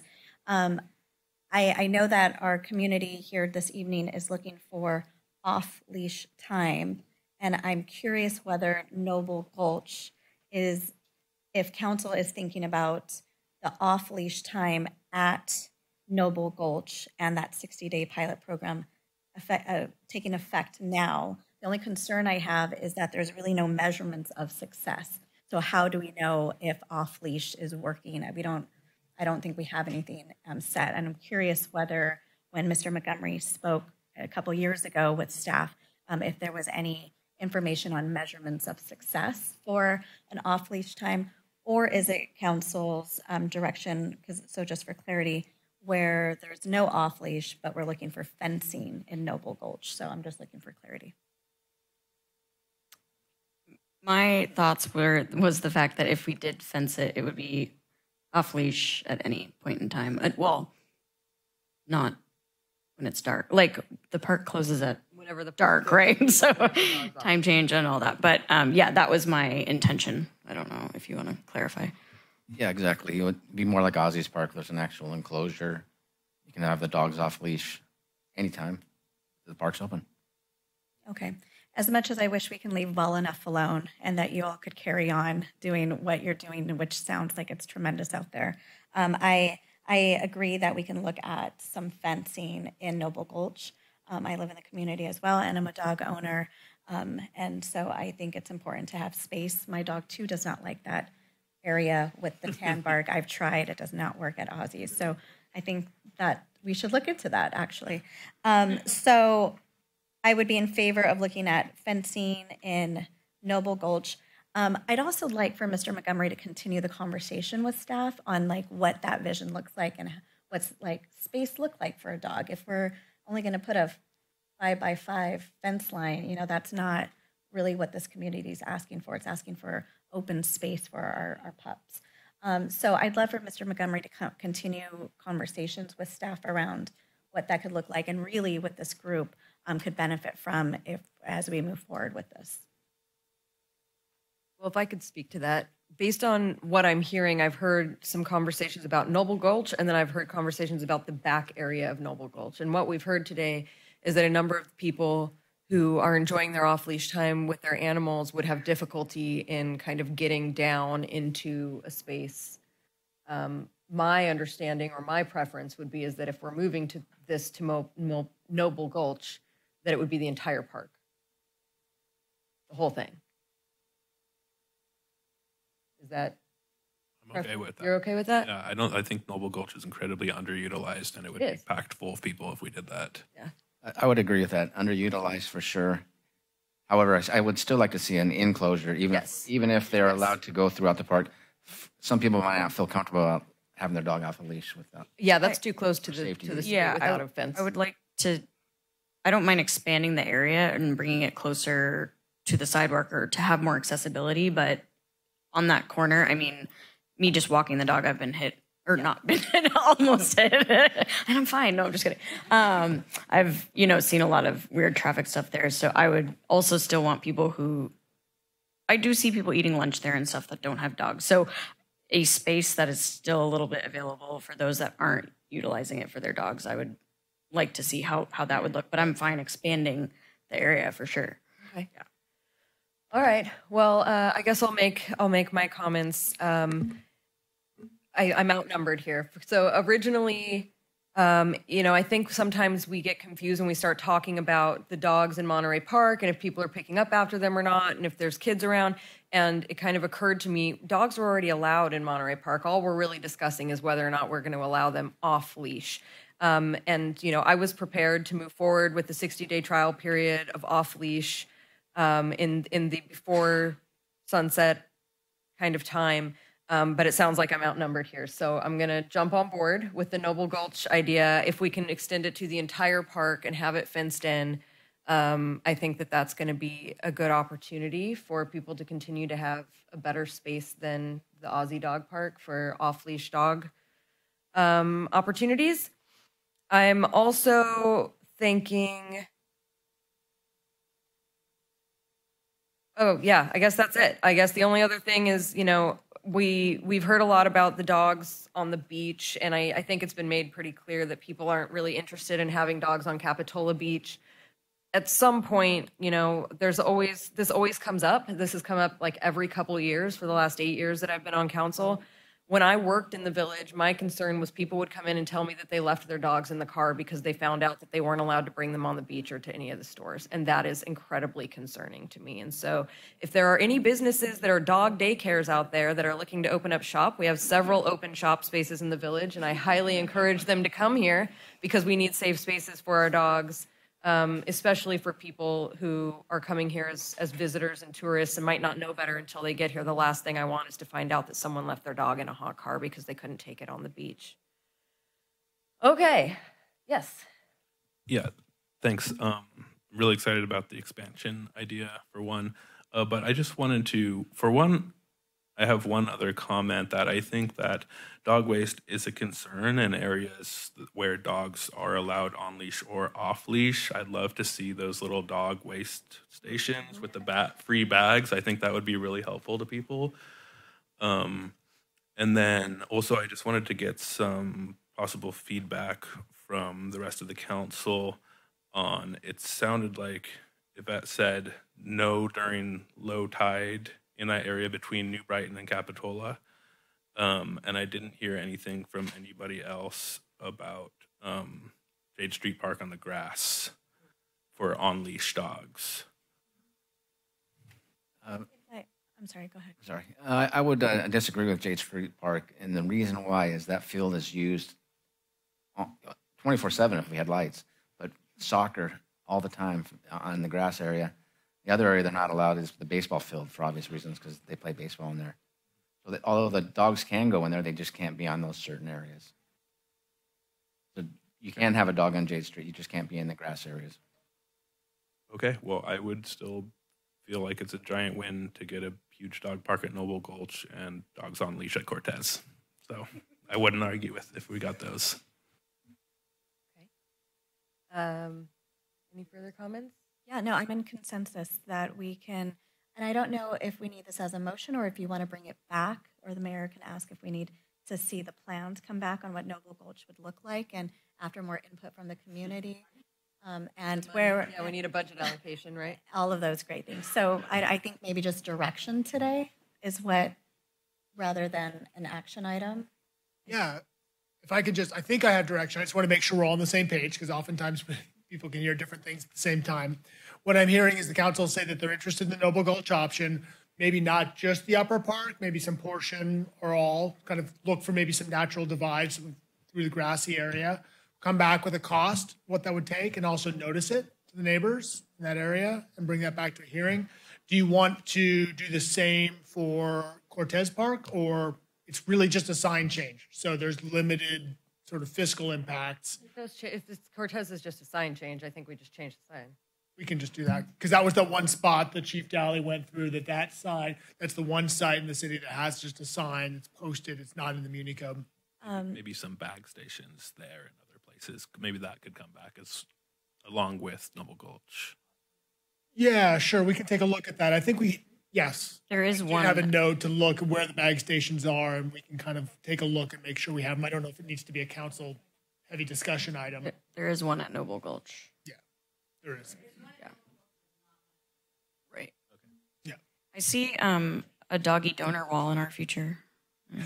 A doggy donor. I mean, if we want the best park, let's go.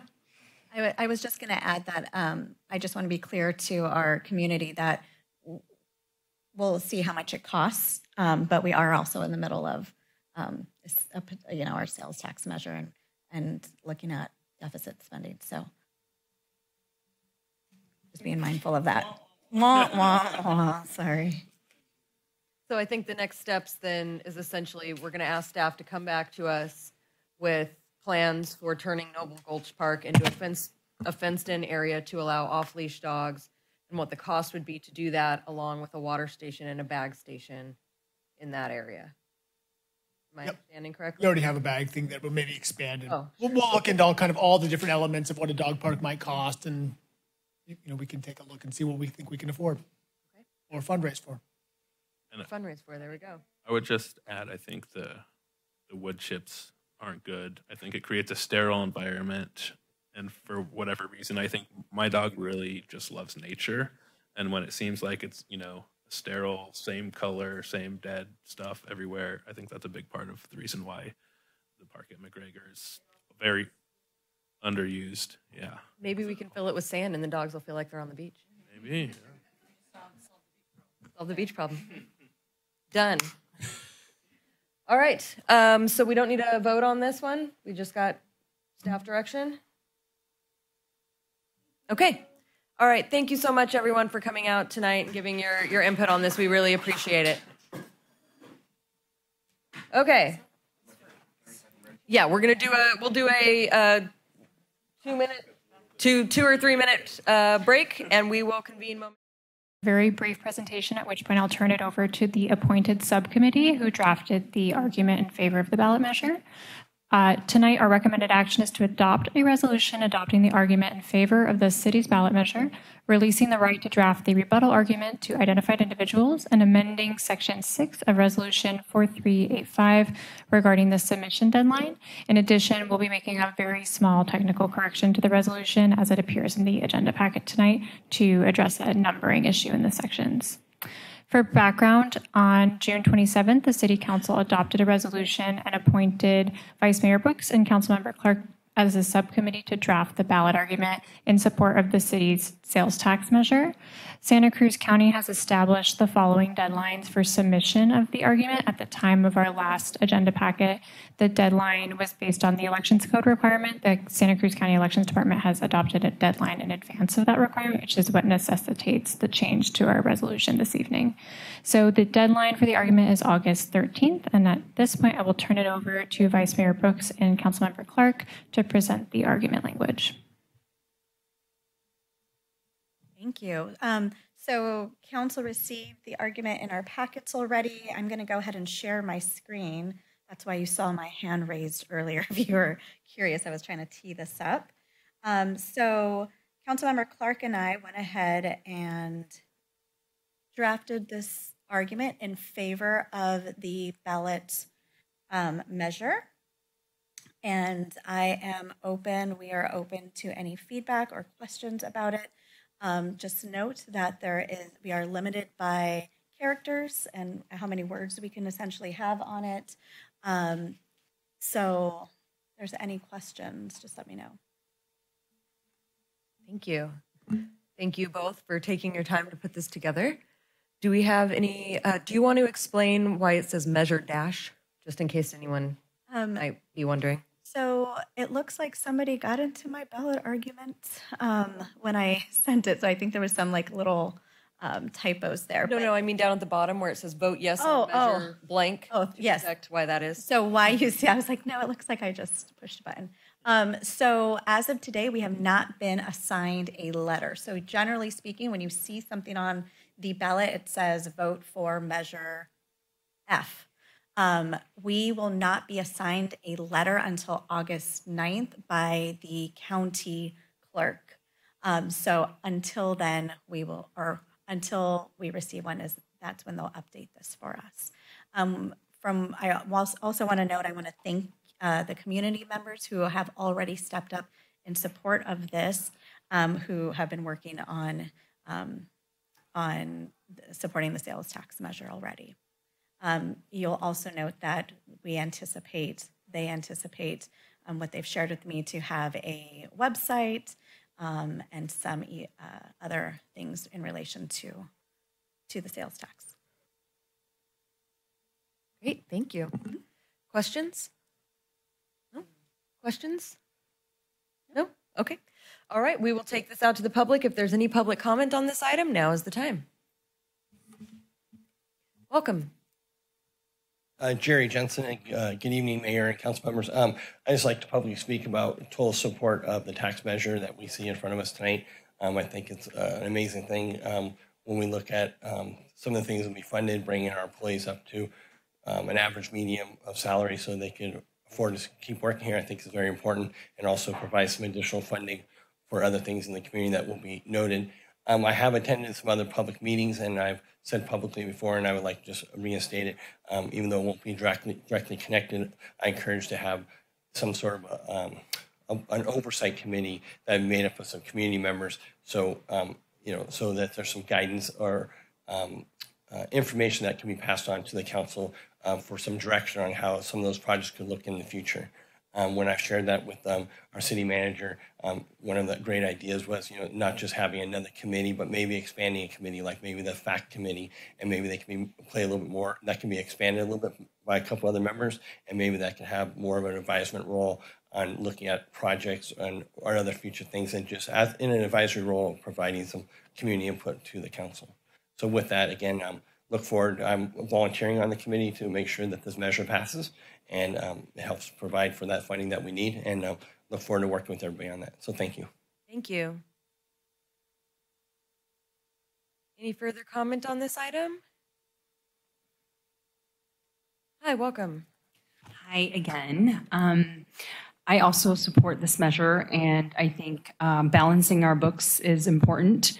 I know in anticipation of the expiration of Measure F, the city will have an issue with budgeting, and this is just for the current services that we are providing in terms of public safety, the city staff, and in order to really prioritize some of these projects that we want to move forward, like the dog park, we will need funding. So I 100% support this measure. I will be out canvassing for this, and I am also part of the committee to volunteer and spread the word. Thank you for your work on this. Thank you.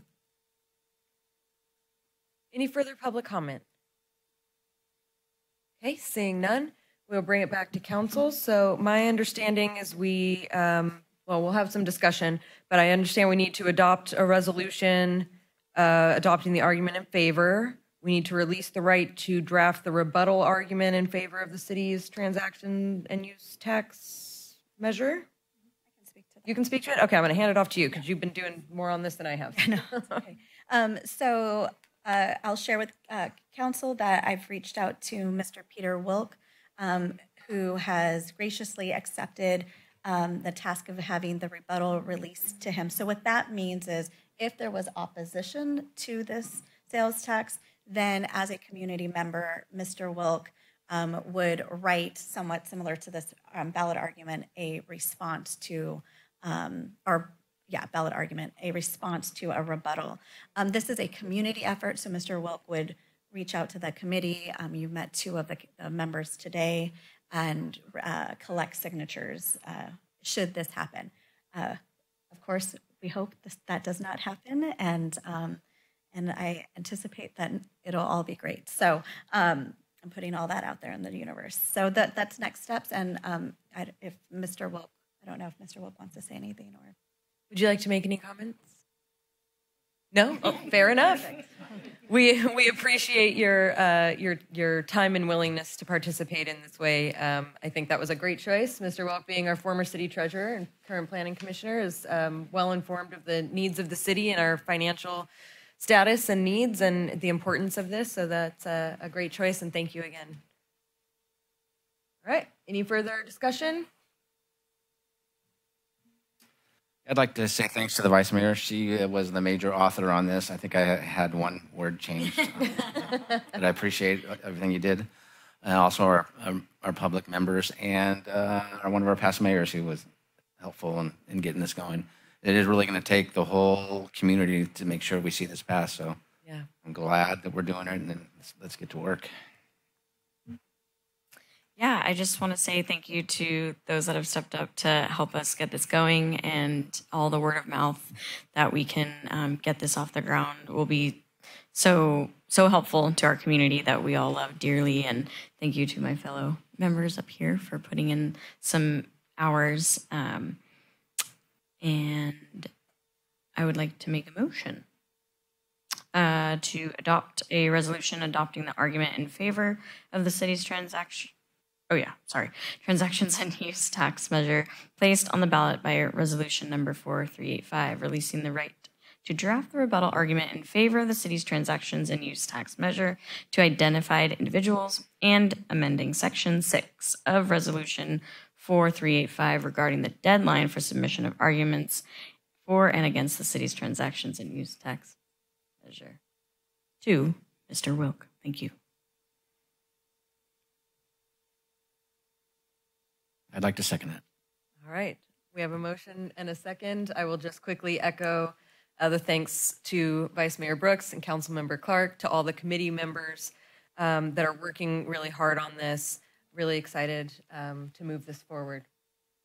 All right. We have a motion and a second. All in favor say aye. Aye. Aye. Any opposed? Any abstentions? Motion carries unanimously. Great.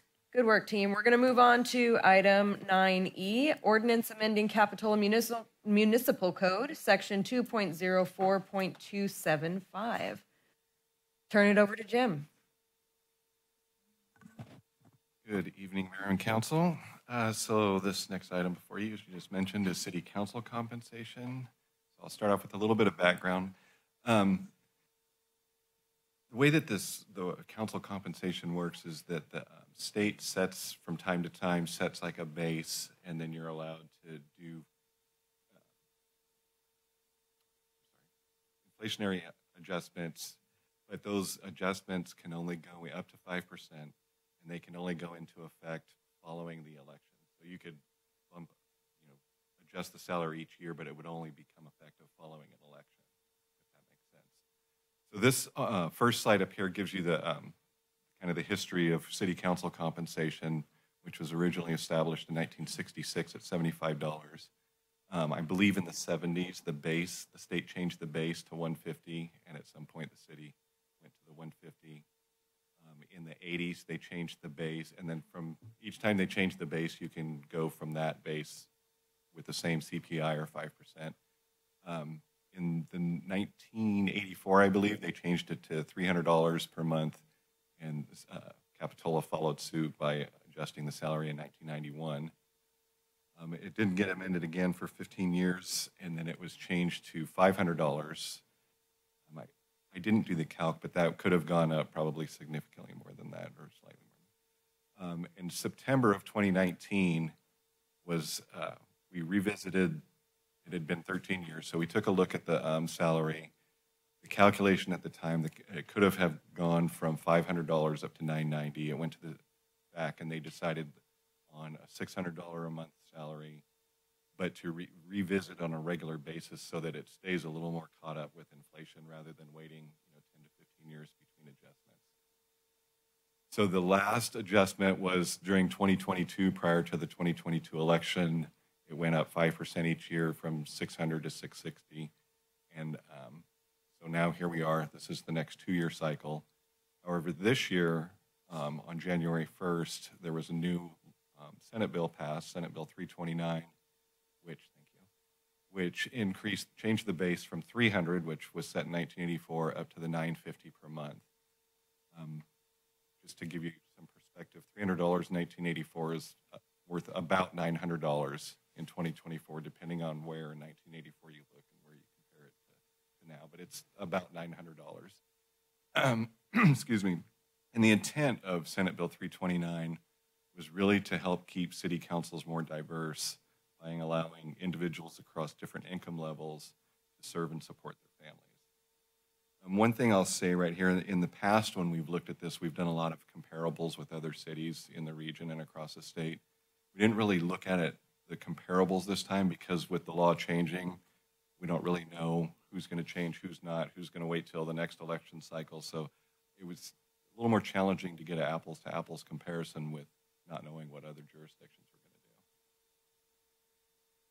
going to do. Another way to look at it is if a city council member spends about 40 hours a month in meetings and conducting city business, $950 a month breaks out to about $23.75 per hour, to just kind of put it in context if you're looking at it at trying to get to an hourly rate. And then if the council adjusted the compensation from the current rate of $660 to $950, that comes out to about $18,000 annually. $9,000 in the first year. There are no benefits. This is salary. There are no really benefits tied to your compensation other than the little PARS contribution. And then looking at city council as compensation compared to total payroll across the city, it's less than 0.5% and remains less than 0.5% with if this change were to go into effect. Next slide, please. We did talk about this at the Finance Advisory Committee during our May 21st meeting, and had a pretty good conversation. Mayor Brown was not at that meeting, and Vice Mayor Brooks participated in the conversation but abstained from voting. I'd also point out that we've appointed 2 FAC members since that meeting, Matt Arthur and Anthony Wadarho. Hopefully I pronounced it correctly. They were appointed after this meeting, so they were not present during that meeting or during the discussion or part of the recommendation. But the FAC did, after the conversation with the 3 members that were there, unanimously vote to approve increasing council compensation to $950. Again, that wouldn't go into effect until following the November election, generally in early December when it's certified. Again, fiscal impact $18,000 annually, $9,000 the first year. And then also to continue the annual reviews with the intent of doing the adjustments more on a regular basis so that we don't go these long periods of time, and then when we do adjustments, they're much bigger increases on a percentage basis than what you would do if you were doing each year and keeping up with inflation. Next slide, please. And I think that is it. That's the end of my presentation, and with that, I'm happy to take any questions. Yeah, Vice Mayor Brooks, you have a question? Thanks, Jim, for the presentation. I can understand how optically this looks, it's poorly timed. However, I appreciate the slide on that staff and the fact we're following the timeline already established by council in the previous year. So I just want that to be clear. My question about it is, and maybe it's for Tamar, could this increase be contingent on if the sales tax measure were to pass or not? Yes, absolutely. It would require us to read in some language to amend a section of the ordinance as it was written or as it was posted in the agenda, but we could certainly do that. Okay, that's all. Thank you. Questions? Questions? No? Okay. All right. We will bring this to public comment. If there's any member of the public that would like to comment on this item, now is the time. Hi, welcome. Good evening again, Jerry Jensen. Just talking about this, I totally understand with the new change with the state law, understanding about getting more involvement and stuff from different diversity and having more inclusion and have more people involved, which I think is extremely important. I just think, as Councilmember Brooks was saying, timing and optics around this, around the sales tax measure that we're looking at, is extremely concerning to myself, and I think to a lot of other people I've talked to. Also, the optics of, if you look at it just from a percentage standpoint, I think it's approximately 43% increase. And when we look at the average salary, I think that was just increased right now by the staff that I think is in the MOUs, is approximately 3 to 4%. And so just have a concern around that as we go forward. Also, looking back, if we went back to 2019 and over a 5-year period, I think the average would be about a 58% raise for the council. So just we want to be sensitive to that as our value employees, as we look at what their cost is. And maybe even look at, this is something that can be phased in on a little bit different rate. I know in the MOUs I've been reading on that in council packets, there's different, there was a wage study that was done that would reflect different pay raises for different people to make sure that they're all brought in within a medium, and maybe the same exact thing could be done with some research from some other cities on what they plan on doing either now. I do know some just quick checks, the rates are a little bit different than what they are right now, even under what the 660 is right now, but maybe looking at to find out what they plan on doing. Are they proposing for a measure, or after the election process, are they going to raise them? But doing a comparability study so that we can look back at the employee groups and say that everybody's trying to treat fairly and equitably across the city. So I appreciate that comments to be heard, and I did write a letter that I think you all received, and I don't need to read that, but it can just be for the record. So thanks again for your time. Have a good night. Thank you.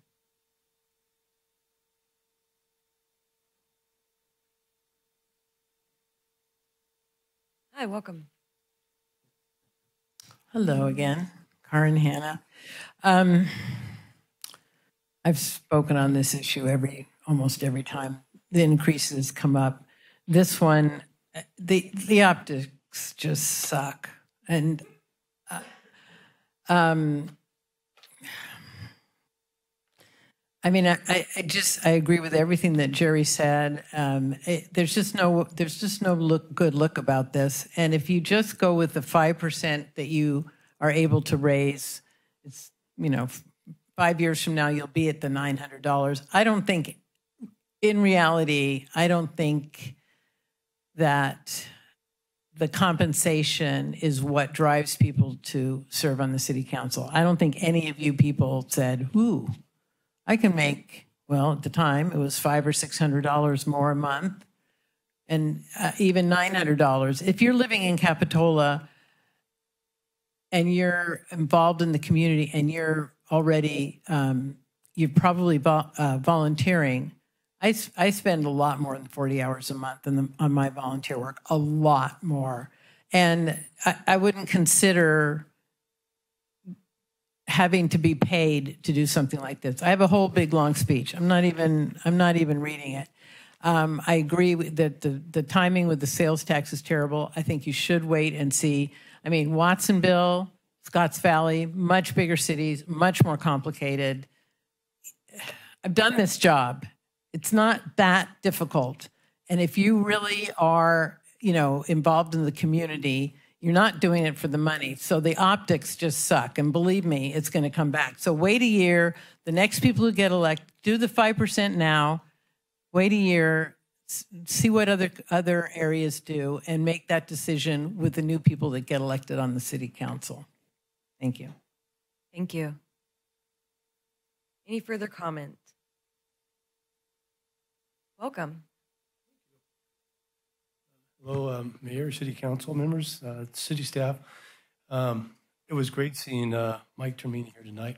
I still think he's the Capitola mayor. No disrespect to anyone else here, but he's kind of the man. And what I loved about him is we could always have discussions and debates and agree to disagree. And I did agree with one thing. You can't always trust a politician and all of that. But secondly, I'd have to disagree on the whole Measure F. I don't think that it was spent in the way that those of us who voted for it thought it was going to be spent. That being $3.5 million towards the wharf, I do know some went towards law enforcement. But in the latest budget report, the city manager stated that he's going to have to use arrest and major F to make ends meet because our expenditures are outgrowing our revenue. So while the optics is one thing, especially with trying to pass a new major F, honestly, I would hope, I agree with Karin, that people who are setting up for your job, you're not here for the money. I would hope that was the case because that's not what this is about. It's a public service job. So that's one. Two, Scotts Valley gets 500. They're not asking for more. They don't have any intent of asking for more. So yeah, the state allows it, but they're not asking for more. Watsonville, I think, is 580, which is twice the size of our little town. So I would think when you pay our city staff commensurate with Scotts Valley, or you want to say, I think you're going to be 47% above Scotts Valley's payment if you gave yourself this raise, then maybe consider coming back and giving yourself a raise. But I think we would put our city staff ahead of us, or you as council members, pay them commensurate, which I think we're way below the median for Scotts Valley and definitely Watsonville, and then consider this raise. This new major F, I'm torn. You kind of have us in a bind here because I love our employees. I want them to get a raise that they deserve. I personally don't think it should be tied to a tax measure. I think it should have come out of our general fund. We've passed Major O. Don't know where that money went. It was supposed to be for roads, emergency reserves, which I understand we're up to speed now, but our roads are a disaster. We're not putting money in there from Major O. Major F wasn't spent on the wharf. We have no restaurant, no buildings, and the rest of the money is going to be spent towards balancing the budget. So I would ask that you forego the raise, and once we get our city employees paid appropriately, then come back and take a look at it. Thank you. Thank you. We can agree that Mike will be the forever mayor. Hi, welcome. Council, Matt Arthur. I was just appointed to the Finance Advisory Committee, and when I saw this coming up, it was recommended by the Finance Advisory Committee. Well, I thought now my name's tied to it, so I wanted to dig in and investigate what was going on. So I know you guys like to compare cities to cities to cities to cities. As I understood at this meeting on the 21st in May, there were no comparisons given. So I think there's some comparisons that were given tonight. Watsonville has a population of 52,000, covers about a little over 7 square miles. Scotts Valley, 12,000 people, covers a little over 4 square miles. Scotts Valley, I believe, is just under $500, and Watsonville is just under $600. So you guys are already being paid more than Watsonville, which is 5 times larger. And then also, if you are asking to pay yourself to the $950 mark, that is actually going to be 90% more than what Scotts Valley pays themselves. So just keep that in mind. That, yeah, the optics are bad, but when you look at it from a percentage standpoint, and that Scotts Valley only has 2,000 more people than we do, you're already paid more, and that you're asking for to be above them by over 90%. So just keep that in mind. Thank you. Thank you. Any further public comment? Okay. Seeing none, we will bring it back to council. I will just start briefly by saying I have some comments. Should this go into effect, it won't be till next year, so this won't impact me personally anyway, because I will be termed out, and so I just want to start by putting that disclaimer out, but I will leave my comments for last and allow my council colleagues to provide any comments they would like to give. Any comments? Yeah, go ahead. Yeah, thanks. So I'm in favor of the proposed compensation. I think it's an equity issue, and I think that the compensation isn't what draws people to this role, but I think the compensation can be what allows or does not allow people in lower income brackets to take on this role. And I think historically in Capitola, that's what we've seen a lot of, and I'd love to see a more diverse council up here in the future. The current rate that we are being compensated at is less than the California minimum wage. of $16 an hour. And even if we do raise it to the $9.50, that will still be considerably less than the $36 an hour, which is a living wage in Santa Cruz County, according to MIT's living wage calculator. So I don't think it's a lot to ask that city council members are compensated for their time somewhere between minimum wage and a living wage. Thank you. Thank you. Any comments? Not yet? No, I just want to again reiterate to the community because we received letters about the timeline, and it was when this was brought to FAC, we were still in negotiations at the time with our employees, with our unions, and so it wasn't brought to light the tax measure or what we were deciding on in regards to the contingencies on that. So I just really want to be clear to the community that this information was not provided because we hadn't made a decision at the time when we met in fact. So I just want to give credit to our current Finance Advisory Committee members and to Jim here, who was just providing it based off our timeline with the city. So thank you. Councilmember Morgan? Thank you. Yeah, I'll just start off by saying when I ran initially for city council, I remember being asked to come in to fill out tax documents, and I was like, for what? And they're like, oh, you get like a stipend. And I was like, oh, okay. So clearly not a reason to get into this position. Also, it's not anything that I personally am asking for. It has been a recommendation from the FAC. I am not sitting here asking for $950 a month. So just want to be clear on that. I'm fine with the 5% increase. I'm not looking, I do understand the argument of making things more equitable. I think that has been an issue for this town. And it is clear why some people have continued to serve us due to that. But that's obviously not why I'm here. So I am not in favor of the immense increase. Councilmember Clark? Yeah, I would like to also express my concerns of how this looks. I do appreciate what the Finance Committee has done for us and our Finance Director. But at this point, I don't want to see us get any raise at all, and we should just pass on this.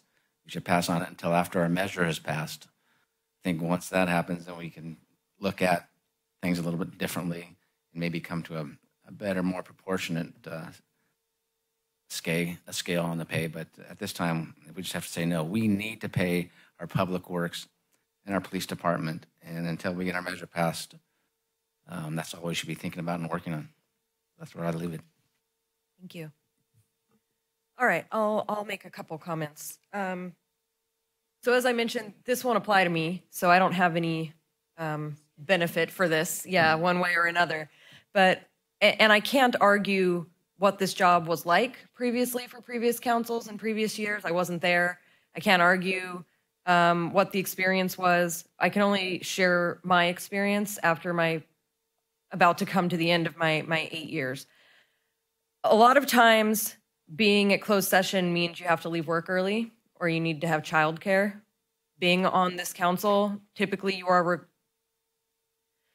essentially required. It's not formally required, but is expected of you to join different clubs within the community that have dues that you have to pay. We're asked to present proclamations at events that have tickets that cost upwards of $175 or more now. They can get really pricey. These are jobs that I think we do because we want to do them. And it's not that we're doing it for the money, but also this isn't free for us to do this either. It costs money for us to be in these roles, to be perfectly honest with you. And again, I can't speak to what this was like for other people in other times, but I'm on 15 different boards, commissions, and committees right now. That's a lot of gas. That's a lot of wear and tear on my car. That's a lot of time away from, there's an opportunity cost to all of these things. And the work that's being done here is work that deserves to be valued. And so I do think that that's an important aspect to take into this. I think it's important also, as it was mentioned on the slide, that due to inflation, what was being paid to council members in 1977 is equal to more than council members are being paid now when you consider inflation.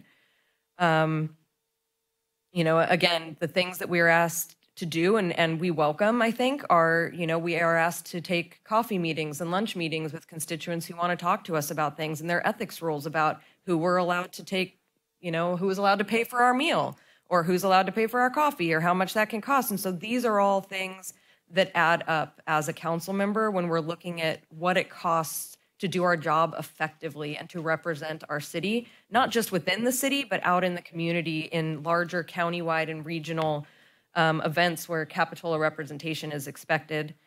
I do think that adding an amendment that any council compensation raise will only go into effect contingent on passing of the ballot measure is incredibly valid and a smart move.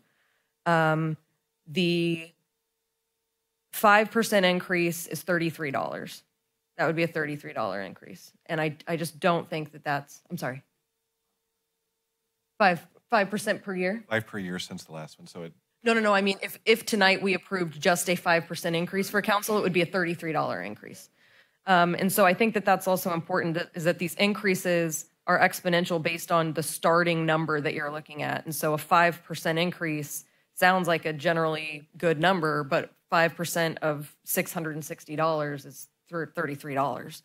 And so I think that that's, you know, also really, really important to consider. I don't disagree about the optics and the need to wait for the ballot measure, and so I would definitely concur with that. I want to ensure that we have a diversity of people who can come and be on this council and not consider, well, I'm not going to be able to afford to get a babysitter, or I'm not going to be able to afford to miss the time from work because I'm going to be on boards and commissions that meet at 2:00 in the afternoon or 9:00 in the morning, and I've got a full-time job that I've got to take off to be in those meetings. And these are all a reality. I also just want to mention that these changes can only go into effect after a new election. And so if, for example, a new council comes on next year, if they decide this change will happen, it won't actually happen until 2 years after that. It'll have to be after the following election from them. So it's not just because the election happened that means it can go in effect. It'll mean whatever the next election after that is. So I think that that's also worth considering. So those are my comments. We don't have a consensus, it doesn't sound like, but I think for the sake of moving forward with the discussion, we'll entertain a motion and see where we move from there, if anyone has a motion to be made. I'll move to approve the new compensation as recommended by FAC contingent on the passage of the new tax measure. Okay, we have a motion. Do we have a second? Okay, motion dies for lack of a second. I'll offer my comments, if that's all right. Yeah. Okay. I heard from one of our speakers about a tiered approach. And to your point, that's really challenging because of how the funds would, or the increase would move from year to year. So that's that's unlikely. We can't do that. So I'm curious whether council would be open to a middle ground in terms of compensation. One of the things that our council made a goal of was to address this regularly, bring it to FAC, and we created a process for this. The increase does seem substantial, but again, it's in alignment with the current SB LMNOP 29. So I'm curious whether council would find a middle ground to the increase contingent on the sales tax measure passing. What's your middle ground? Well, 5% is $33. What was our last increase? 10% from 600 to 660. So it was 5% a year for 2 years. Okay. So 5%. So it still was 5% last time. It was a total increase of 10% immediately, but it was considered to be a 5% increase We can 5% for every 2 years, we but can it was immediate increase 10. by 5% each year that since the last increase, but at the full 10% goes in once the election is done. That's what I mean. Okay. I guess I have a question, and if no is the answer, that's fine. But have we heard from other cities? Are they voting on this right now as well, and like what their ask is, and what increases look like for them for say Scotts Valley, Watsonville? I have not reached out to them. Okay. So I'm curious what thoughts are since the last increase we did 10%, if council would be interested in moving forward with that. That's $66. Contingent on the sales Contingent on the sales tax. I still say that it's not the right time. That's disappointing that if we gave ourselves anything at this time, just because it came to us, doesn't mean we have to act and see something happen now. I still suggest that we wait until after. Okay, so it sounds like the next time we can act is in 2026. Just want to make that clear with council. 2026. If I could clarify, the council can pass and can increase council compensation whenever it likes. It just would become effective upon the seating of the new council after the next election. So if you wait until 2025 to increase or to change council compensation, the first council to receive that increased compensation would be 2026 council. 2027 council, because there'd be an election in 2026, and so the new council would be in 2027. I think the new council gets seated in December. In December, you're right. So, You're right. but yes, for all intents and purposes, that is how it would work. Okay. I mean, I'm not going to be here either way. I term out as well. So I'm just thinking about future councils, potential people coming on. It's effective 2027. If that's the consensus with council, because I'm looking at my counterparts here, I'm happy to not move forward with this. I just want it to be very clear that you guys, we understand that.